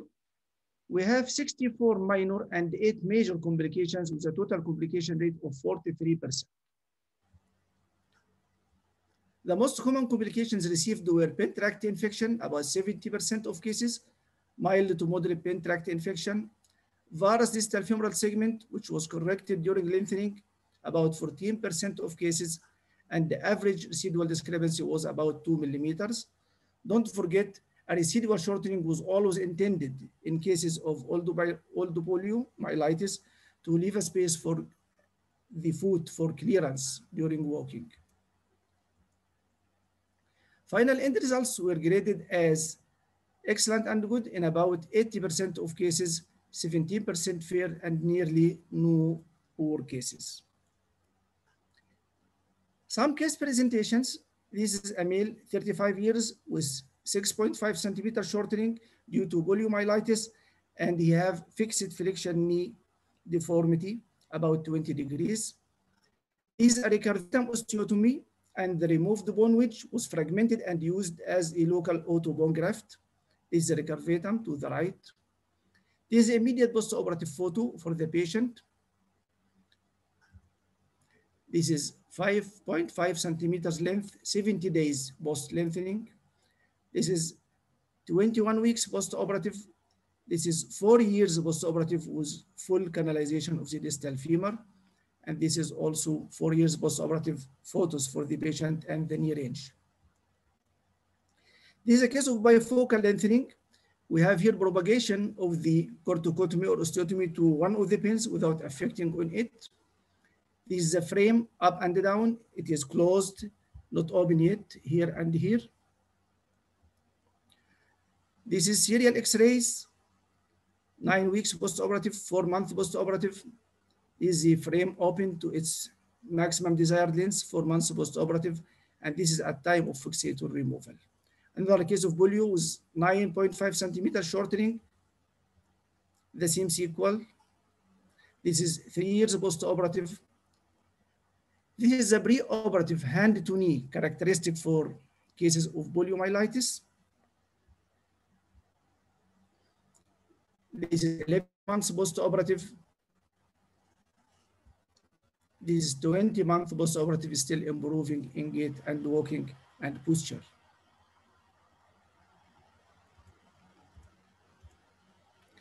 This case of congenital short femur, which suffered from all the fracture, resulting in malunion, distal femoral epiphyseal arrest, leading to 17 centimeters shortening and 30 degrees anterior femoral angulation.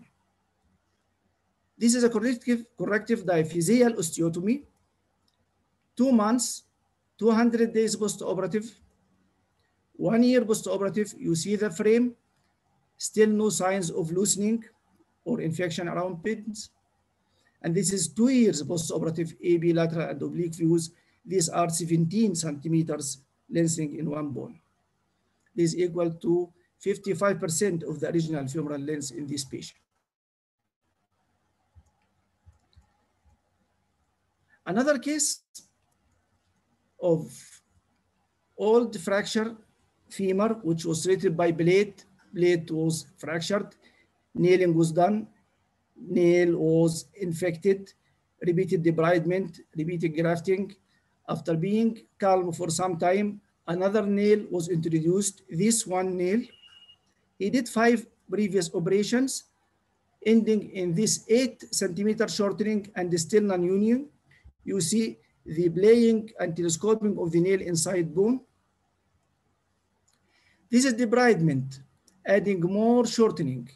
it became short more, 12.5 centimeter after debridement and acute compression. Serial X-rays showing the regenerate proximally, the union of the non-union site, the pins about 1 year post-operative with no signs of infection or any loosening. We always start partial weight bearing.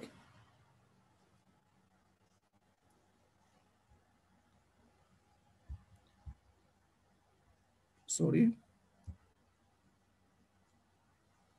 We start partial weight bearing as we have progress of the regenerate, and with progressive callus formation, we move to full weight bearing, as the patient shouldn't remove the external fixator before achieving full weight bearing at least 6 weeks before that time.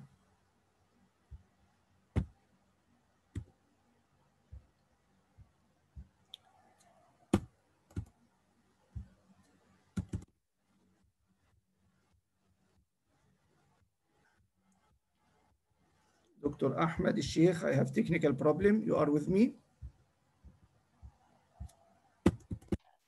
Yes, Prof. Ahmed. One moment, please. I think the Windows stopped working. I should restart it. Sorry for this.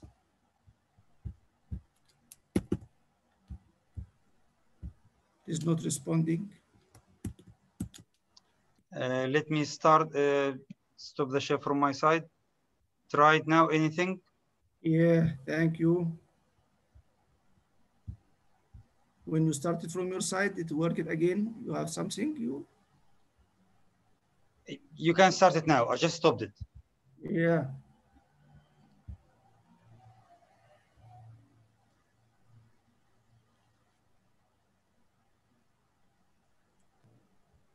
Is my screen sharing with you now? No. No. Not sharing, okay.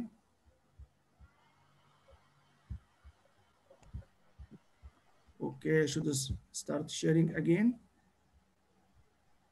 Where is it that it is? Okay.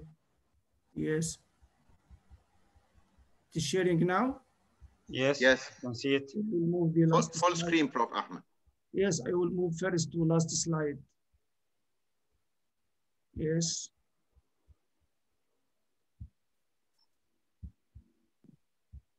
And this is a patient after removal of the frame. He can walk on the floor and ceiling, as you can see. Frame was removed and we changed it to intramedullary nailing.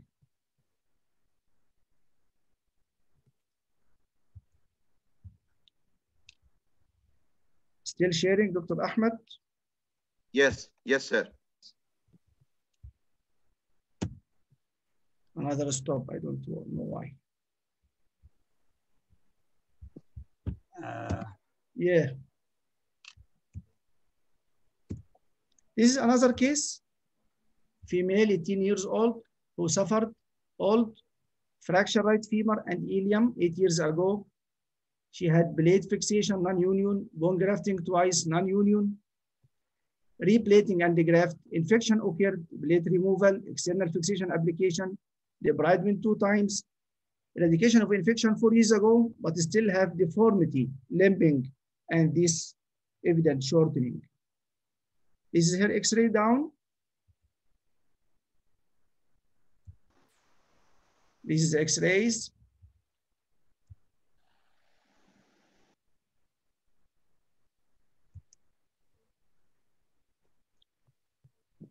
Something slowing my machine. I don't know why.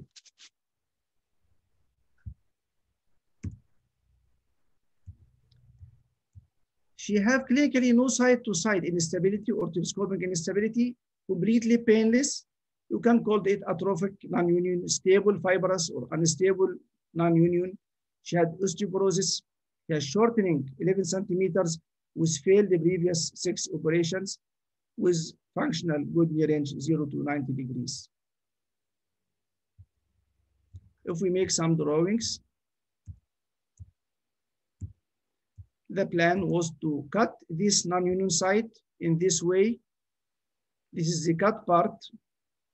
After opening it, it is like a pseudo joint. And fixator-assisted internal fixation, another way of thinking, was done. This is a plate anteriorly placed. This is bone graft.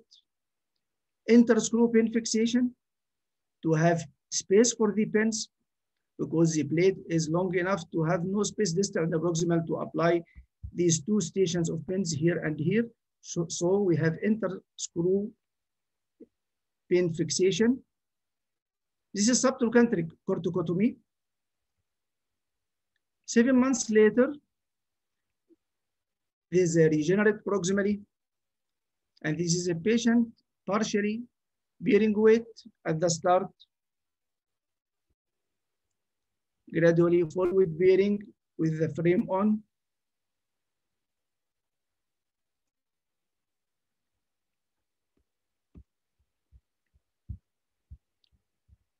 Gradually, we start dynamization by decreasing the number of pins, moving the heavy frame and application of a lighter frame to allow more stresses to the fracture. Patient is allowed to bear weight to mobilize her knee well.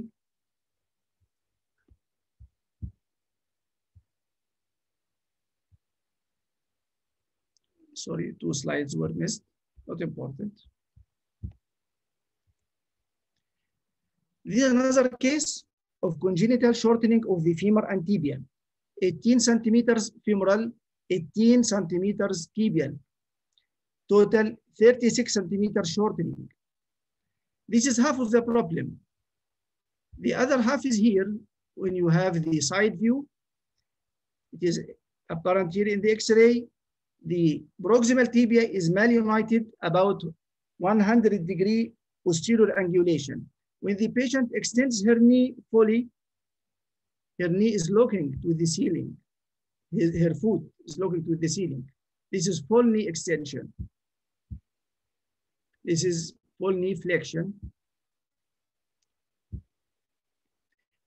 This is simultaneous lengthening of the femur and tibia and the correction of the tibial deformity and the application of a small plate and interscrew pin formation here for the upper tibia.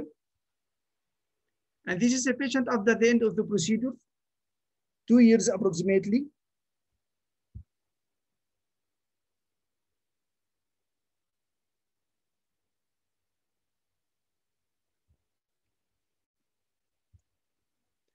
So to conclude, the uniaxial frame was found to be easy to apply in a relatively short time. It is fixed in place with large shank screws, has a good range within which angular adjustments could be made. It has good patient's tolerability and accepted rate of complications.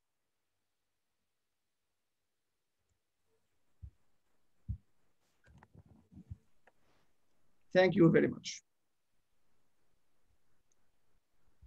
Thank you, Prof. Allam, for this nice talk about how to use the monolateral frame to do the femoral lengthening.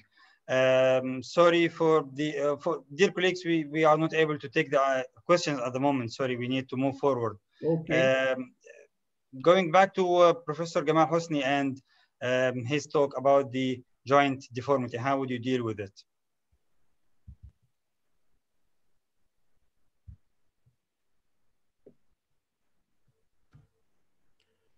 Joint deformities, is it different from the metaphyseal deformities or the shaft deformities? This is joint deformity of the knee, joint deformity of the hip, the knee, ankle. Perhaps this was the first time to treat a joint deformity by intramedullary something, you see here, in this 3,000 years old mummy. Now I'm trying to answer some questions. If you have a joint deformity, are you going to operate or not to operate? Do you have a desirable deformity? Can we create a malalignment for improving the function of the patient? What about the progression of the deformity? Does it make a difference if you have a rapidly progressive deformity or a slowly progressive deformity? The ligamentous laxity, does it make a difference? Does it make a difference to if you have a ligamentous laxity? when you have a joint deformity, are you going to correct it intra-articular or extra-articular or both of them? What about the secondary deformities? Because I've seen that many times. The children, they go with a joint deformity to the pediatric orthopedic surgeon, and he always tell them, please come after 1 year or 2 years and make another x-ray.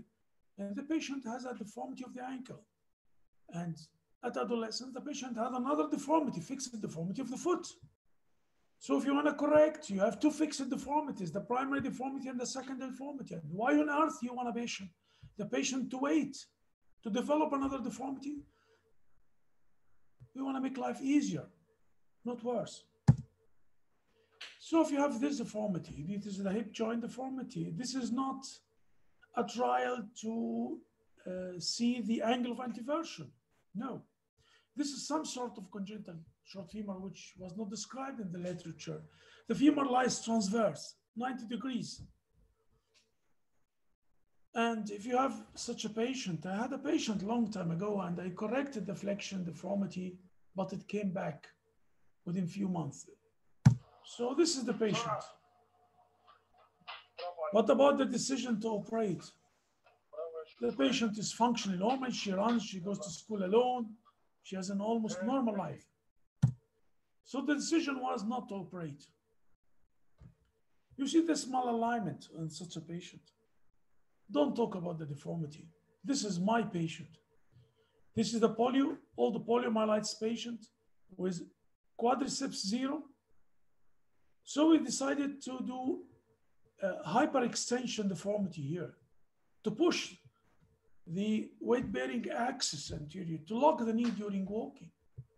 So sometimes malalignment can be desirable. Progression of the deformity. You see such a case with this deformity and another case with the deformity. Does it make difference if it is progressive or not? You see here this patient, this is physiologic gene of arm or valgum, and you see it's a regressive deformity and you have to wait because it's regressive. Why you want to correct it? In all the also rachitic gene of arm, you have to wait. You have to wait even more. We wait after healing rects, we wait at least 1 year because sometimes you have reversal of the deformity. So it's better to wait such situations. But you see in such a case, Olier's disease, hereditary, it's a progressive deformity. You see the deformity is progressive. So you have to correct it. Otherwise, the patient will develop other deformities. Hip joint deformities are too many. You can have coxavara, coxavalga, absent head and neck. You see ununited neck. And you can correct the deformity. You always draw the anatomic axis of the femur, of the upper femur, and the axis of the neck. And you have the neck shaft angle, which is 131 degrees. And the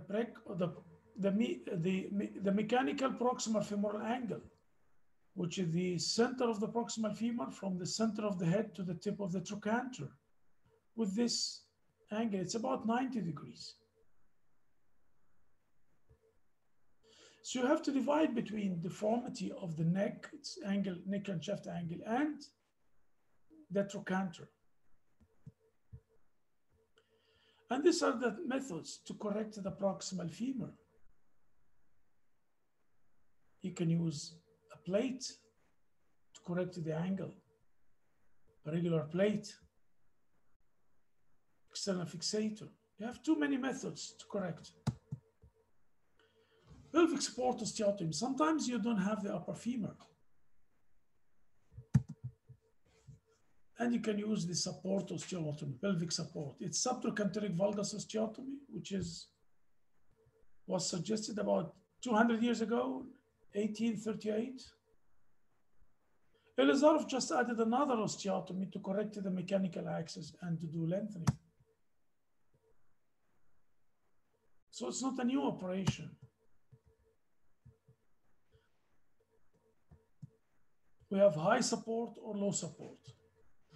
When you read the literature about the pelvic support now, you can see only the low osteotomy. And I've seen a paper of 8 cases done from 5 centers. Each center had 3 operative surgeons. And they talk only about the low surgeons, and they claim that the hard osteotomy will create problems. I didn't see any in the literature for the people doing high osteotomy. And you see this is high osteotomy. If you do low osteotomy, you lost a lot of length. Why? So you can do high osteotomy and lengthening at the same time. And this is the follow-up after 13 years. The patient still have some residual shortening, but she refused any interference. She doesn't want another operation. And then she's doing all the functions. She can squat. Squatting is important in our area. This is 13 years follow-up. The question, the usual question, what about the arthroplasty of the pelvic support osteotomy? Pelvic support osteotomy is not done to postpone the arthroplasty. It's done for good. That means if you do pelvic support osteotomy, the patient will not need an arthroplasty operation. And this is low osteotomy.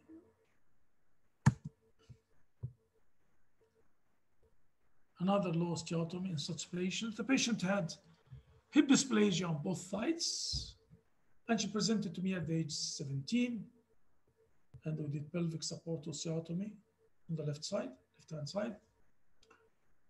Before doing pelvic support osteotomy, we send the patient to arthroplasty surgeon who is doing arthroplasty for the young age.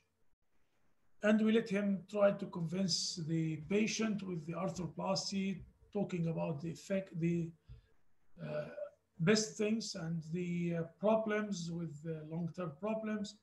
Also, we discuss the operation for the family, and we let them see the results, and we ask them to wait for 1 month, then decide. So they decided for at the age 17 to have pelvic support osteotomy. And this was the result. She can squat, she's having a good life. Anyhow, after 7 years, she started to have severe pain on the right side. And this is after 4 years before developing the pain. See the way she moves, equal leg length after the first pelvic support osteotomy of the left side. Then, after 7 years, she started to have severe pain at night of the right side with severe osteoarthritis. At the time, I failed to convince her. The arthroplasty surgeon convinced her so she had, at this age, she had arthroplasty of the right side. And now it's another 5 years of follow-up. She's okay with the pelvic support on the left side and arthroplasty on the right side. What about the knee joint deformity? If you have a knee joint deformity, long time ago, we've learned that if you have a valgus deformity, you have a supracondylar femoral problem, and you have a varus deformity, that means you have an upper tibial problem. This is not true.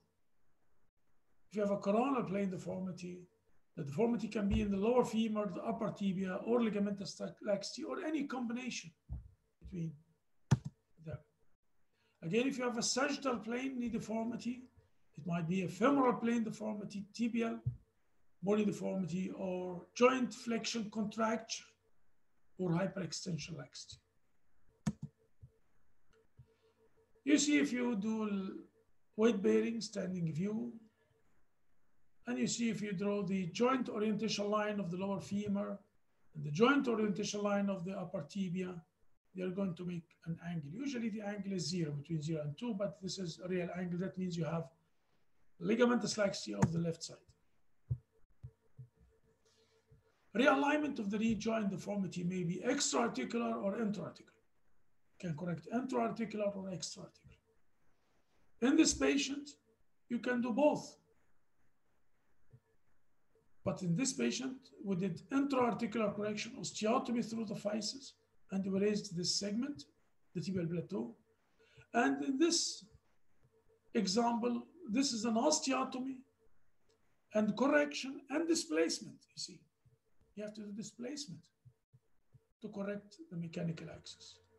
So you can correct the knee joint deformity intra-articular, like this patient, or extra-articular in such patient.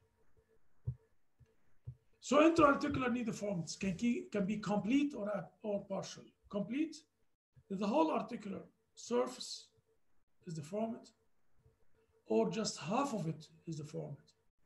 The whole is deformed, or just half of it is deformed. And you have to think, do you have a complete or partial deformity of the joint?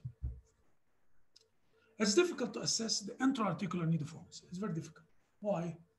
Because the joint orientation line, how to measure the joint orientation lines here, it's difficult. Some people use the joint orientation line from this point to that point. This is called resolution line, but it's not accurate. Again, this is an example of the extra-articular correction. And you can manage at the same time here the secondary deformities. You have valgus, long-standing lung disease. You have valgus of the lower femur, which had been treated by stabling. You see, to have a normal mechanical axis. So you can do different modalities to correct the joint deformities. Don't be dogmatic. You can work with the physis. You can use guided growth. You can use permanent epiphysiodesis, external fixator, internal fixation. That's why we always talk about the principles, not about the tools, not about the hardware. Again, we have a varus knee and ligamentous laxity, like this picture. Patient 34 years old, unicompartmental osteoarthritis. We did osteotomy, high tibial osteotomy, do it below the tubular tubercle. We remove segment of the fibula about 3 centimeters to tighten the lateral ligament and gradual compression of the fibula. Gradual compression of the fibula. And we had tightening of the knee. You see he's standing one leg. You can use the physis to correct the knee deformities, the flexion deformity, by guided growth anteriorly. Again, you have valgus deformity, tibial and femoral. You can use the guided growth, tibial and femoral. Intra-articular osteotomies, lung disease and osteotome, displacement and to correct the axis and put a graft.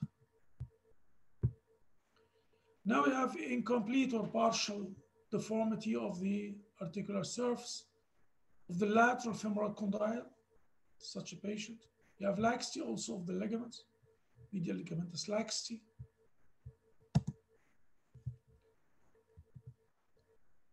Again, we have a valgus deformity. We have to measure the mechanical axis of the femur and the tibia. And the analysis was we have a femoral intra-articular deformity, metaphyseal deformity, shortening. Tibial, we have metaphyseal deformity and shortening. Soft tissue have ligamentous laxity, coronal plane, because we have laxity in the coronal plane. We have soft tissue contracture because of the flexion knee in the sagittal plane. All these deformities in the same patient. And the osteotomies, the plan was we have to correct the intra-articular fragment. And this is the L-shaped osteotomy for the intra-articular part. And the metaphyseal part, another osteotomy for the metaphyseal tibial part. And this simulation done by my fellows, because usually I don't do drawings, but they always like that. So as you see, they did first osteotomy, and this is the L-shaped osteotomy to push this segment down and to correct the distal femur. And they will correct it, they pushed it medially, and we have this is lengthening. This is done by my fellows, thanks to them. Anyhow, we did the first osteotomy L-shaped, and with the distractor, we pushed it down. So this is acute correction of the deformity. Then we put olive wires of stitch wire to reduce it. Then another osteotomy to correct the angular deformity and to do gradual lengthening. This is acute and gradual. See the picture immediately afterwards. Another osteotomy, shape. Then gradual correction of the deformity and lengthening, gradual correction of the tibial deformity and lengthening. And the flexion contraction, we do distraction from posterior to correct the, also had flexion of the distal femur, which had been corrected gradually. And this is the end picture. Fully corrected knee.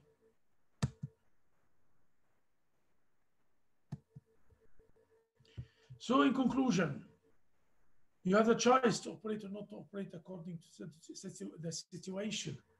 Sometimes you have a desirable deformity and we create it. Progression of the deformity is very important. Ligament flex, you have to deal with it during the correction.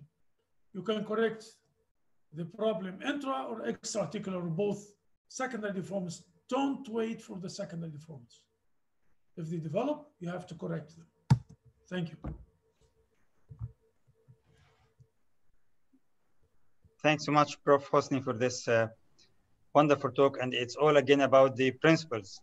And don't be dogmatic and keep open for all options. We get to the final talk by Professor Ahmed Allam, and again, the monolateral choice in tibial long segment defects. Okay.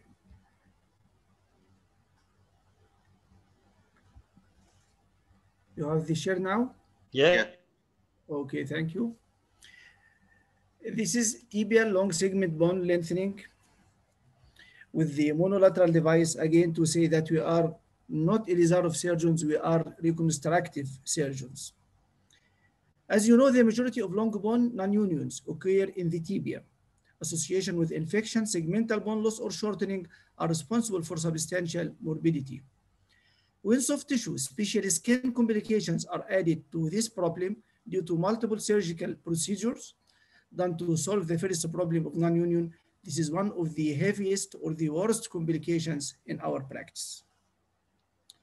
These are particularly resistant to treatment, and consequently, many alternative approaches to elicit a solution have been suggested. The objective is to evaluate prospectively the result of radical debridement, compression, and remote callothesis using monolateral or monoplane frames in infected non-united tibia with bone loss. This was conducted over 25 tibial non-united fractures aging from 8 to 65 years old. Infection was lasting with a mean of 3.8 years, shortening from 4 to 11 centimeters with skin or other soft tissue complications like muscle contraction, ankle, or knee stiffness. All patients have previous repeated surgeries ranging from 2 to 5 previous operations. Debridement was done for the non-union site with excision of bone ends till the healthy bone determined by the paprika sign, adding more shortening to the initial shortening or bone loss. This was an average 4.2 centimeters, ranging from 2 to 7.5 centimeters more shortening. Distraction callothesis principle was performed at a proximal or distal corticotomy. Technique of debridement acute compression could be done in 68% of cases. In the remaining 32% of cases, the gap after debridement was very large, so bone transport was used. Primary skin closure was possible in all cases, except in only 2 cases where a release incision was needed. Fibular osteotomy was performed in 44% of cases. Different types of monoplane external fixators, Wagner-Hoffman AO frame designs were applied.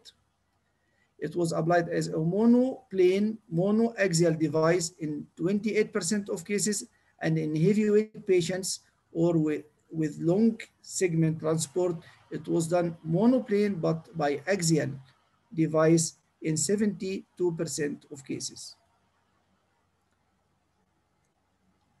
Physical rehabilitation was done early, and weight bearing was also according to the same principles as we said in the femoral bone lengthening before. Clinical and radiological evaluation of non-union healing, eradication of infection, functional recovery of the limb after healing, reoperation rate, and patient satisfactions were our evaluation criteria. Bone healing for the non-union site was achieved in 96% of cases in an average of 18 weeks. Infection was eradicated in 88%. All united cases have eradication of infection, but the remaining infected 3 fractures, only 2 of them showed bone healing. Healing of soft tissue wounds, debridement and corticotomy was in average 18 days. The mean length gained was 8.7 centimeters, which have a range from 6.5 to 15 centimeters with the initial shortening plus the added excision. Clinical and functional scoring were satisfactory in 88% of cases and unsatisfactory in 12% of cases. Complications were the sum of debridement and lengthening procedure and were classified into major and minor. We have 32 minor complications and 21 major complications after a follow-up of 2 to 7 years. The most common minor complication was pain tract infection, followed with problem of alignment during lengthening and soft tissue contractures. All were minor because all were resolved during lengthening. The major complications were major angulations in 2 cases and delayed union in 16 cases. The reoperation rate was 16%, which is mainly to soft tissue problems, not the technique itself. This is a review of literature about some other related complications and how much we are comparable to them. Some case presentation. This male, 53 years old, with open fracture, grade 3B of right leg in association with open fracture femur, open pelvic fracture. All were treated with external fixation. He have extensive soft tissue loss, severe infection, repeated debridement, subsequently bone defect of 9 centimeters. And this is X-ray 4 months post-fracture the day we received him. This is monoplane, double frame or biaxial application, debridement and distal corticotomy. This is the photo for the patient with the frames on for the femur and tibia. This is 15 weeks later, showing good regenerate distally and closure of the compression site proximally. This is 2.5 years post-operative appearance and X-ray. Another case, he's a male, 8 years old. He have crushed leg, grade 3B open fracture. He have several operations, external fixation, loosening, plate and graft, infection, loosening, rush pin application. This one ending with heavy infection, non-union, 11 centimeters shortening from the fracture itself and the proximal tibial epiphyseal arrest, which is associated here. This X-ray is 22 months post-trauma. This is monoplane double frame application after radical debridement and the proximal corticotomy. This is 10 months post-operative. This is 22 months post-operative. Over lengthening was intended to compensate for future lengthening. We added here hydroxyapatite granules for delayed union. This is limb equalization after 4 years. The apparent hump from the proximal tibial apophysis is not cumbersome for the patient and he didn't ask for any treatment for it. This is his functional range. And this is 6 years post-operative X-ray and clinical appearance with full knee range. These Banha University Hospitals and Faculty of Medicine where we work here in Egypt. Another case, 24 years old with established non-union infection, 3.6 centimeter shortening in an already applied external fixator for the 3rd time after repeated debridement. This is 9 months post-trauma, combined intermedullary and extramedullary fixation and circulation. This is debridement, compression at the non-union site and distal corticotomy and lengthening. And this is 2 years post-operative appearance and function.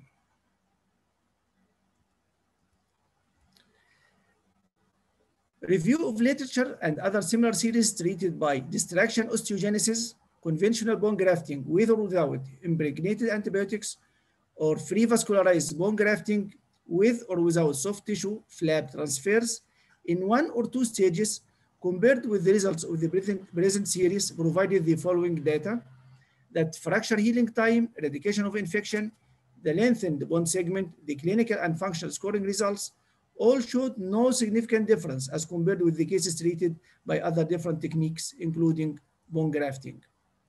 As regarding complications, in spite of the added rate of complication of lengthening to those of debridement, total encountered complications of this series showed significant decrease.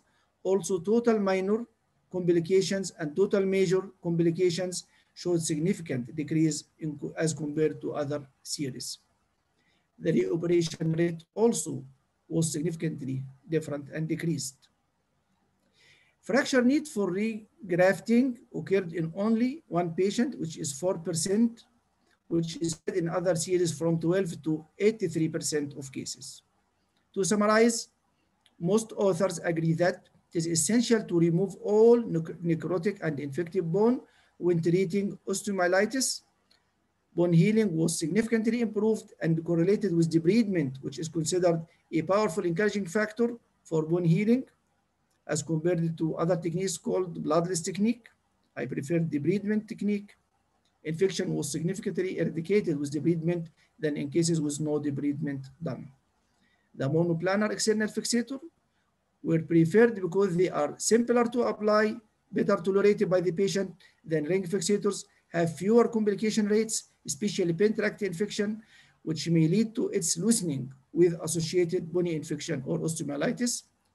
There were no refractures, loss of correction or length, reactivation of infection in the cleanly united fractures. This is another last case to finish, who suffered the grade 3B open fracture of his right leg with another open fracture of the femur and forearm fracture head injury. However, for the leg, he has 6 previous operations, monoplane external fixator with acute shortening 6 centimeters, 2 repeated bone and soft tissue debridement, loosening of the frame occur, heavy infection. Ilizarov frame was applied with debridement. However, radical sequestrectomy was done, adding another 8 centimeters, giving us this appearance. This is a medial view of the patient in the Ilizarov frame. This is a lateral view with a thin soft tissue bridge behind the bones and the bones about to perforate. This is the X-ray of the patient. We have a lot of problems here. Heavy infection, loose frame, 14 centimeters, tibial shortening, severe osteoporosis, bone ends adherent to the very thin skin about to perforate. We have also neglected mid-tarsal break, psoriatic atrophy, and abnormal anatomy inside the soft tissue envelope, inside the bridge. And unfortunately, the patient refused completely to do any angiogram because he had a history of his father dying from idiosyncrasy for urography, and he refused to do angiogram. However, sometimes amputation seems to be logic in some cases like this, but the patient refused completely to have amputation. So we remove the frame, frequent dressing, supportive antibiotic. By 5 weeks, the fibrous tissue is now in our side, approximating the bone ends and making the soft tissue bridge thicker and stronger. On the right, the brie, on the left, after removal of the frame and waiting for 5 weeks. This is radical debridement, monoplane frame application, and acute compression. This is intraoperative photo. This is soft tissue healing after 4 weeks. This is bone healing of the non-union site after 11 weeks.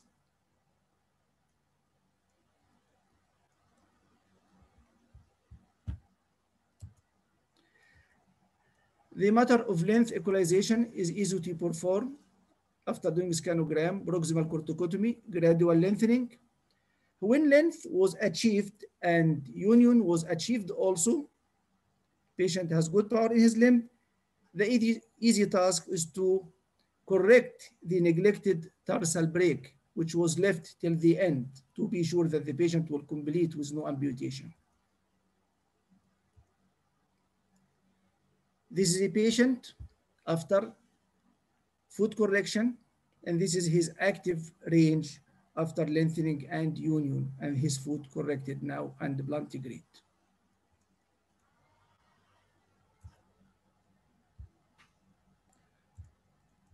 To conclude, debridement combined with mechanically competent monoplane external fixator can successfully produce bone union with a good quality callus, eradicate infection, correct shortening at an accepted complication rate. Thank you very much. Thanks so much, Prof. Allam, for this wonderful talk. It's again another proof that all the tools are available. You should do what you can do properly and what's the best for the patient. So you can do the Ilizarov, you can do the monolateral fixator, whatever the tool, you apply the principle. There are some few questions. If you don't mind, Prof. Allam, we can just give short answers, just not to make some our people colleagues still upset. Awake? I know it's beyond midnight, but just for our colleagues not to be sad that we didn't answer the questions. What about the loss of range of motion of the ankle or the knee during lengthening? How would you solve this problem? We usually start mobilizing the knee or the ankle early, or we can involve the calcaneus in the frame if we have a tibial frame.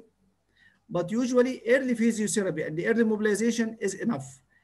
Rarely we use mobilization under anesthesia early during lengthening, not late.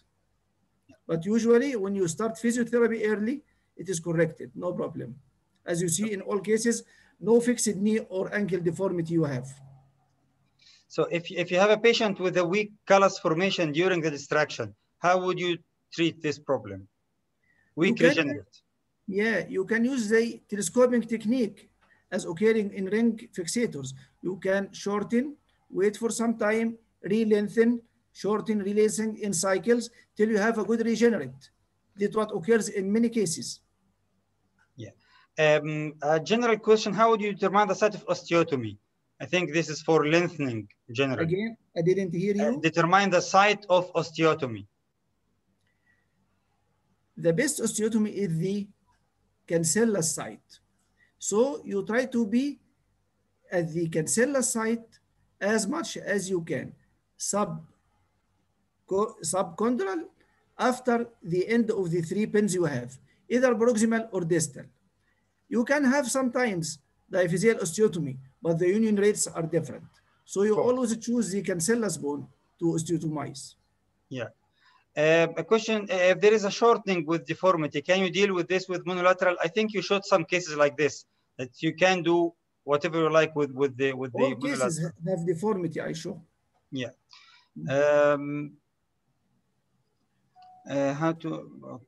How would you adjust the lengthening per day on the monolateral frame? I think our colleague might not be familiar with the DC device and the LRS. So he asked about how would you adjust the rate? These devices are designed to have 1 millimeter length for the full turn. If you turn the handle 360 degrees, you have 1 millimeter. You can divide it in 3 or 4 times per day. The full turn is 1 millimeter. Yeah. 2 questions about the last case. How did you correct the foot? Or did you fuse it, or what did you do with it? Yeah, I have a neglected tarsal fractures, which was malunited. It was tarsometatarsal fracture. So I removed the posterior wedge from the tarsus and the metatarsus, which was already fused in malposition. This is a simple posterior closing wedge. Yeah. Again, another question about the last case. Was there any room for the plastic surgeon to help? Neuroplastic surgeon to do what? Like I think he suggests like a flap or so. After debridement, a flap to cover. The first step was removing the distraction of the Ilizarov to allow soft tissues to contract, as you saw in the photos. So this is number one. Number two, after you excise more bone, you have more soft tissues. You have no fear about neurovascular complications. You have relaxed soft tissue for 5 weeks or 6 weeks, as we did, and then you excise the necrotic dead bone. You have more shortening. You have more relaxation for the soft tissues. How would you avoid angular deformity during lengthening, especially with monolateral fixator? You can see procurvatum also, especially with the tibia. How would you avoid this or deal with it? The most common deformity you face during lengthening with monolateral frame is the varus deformity, whatever you are lengthening femoral or tibial. When you use monoaxial double frame, this is abolished. When you are using monolateral monoaxial frame, it occurs sometimes, but usually a little degrees. You just do in the outpatient clinic some loosening of the frame and readjustment of the deformity, because you have still a weak or early forming callus or degenerate, which is very soft. Just some loosening of the frame and manual correction and retightening of the frame of the clamps again. Okay, that's not for questions. A question about the muscular technique. I think you had a dedicated talk for this. So just our dear colleague Laith, just follow the program and there will be a talk about it. Hexapods struts in Egypt, they are available, but they are expensive a bit. So yeah. Thanks so much for this wonderful day. And Prof. Ashab to close the day, please. Thank you, Dr. Ahmed. And now we come to the end of the third day of deformity correction and 14 planning course and LRS course.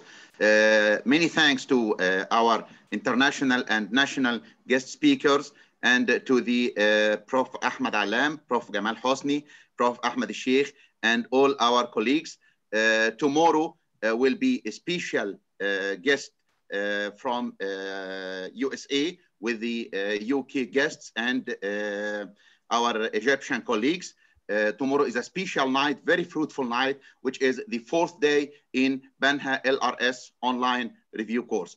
See you tomorrow at 10 p.m. inshallah, and good night. Many thanks to all of you. Thank you, all of you. Have a good night.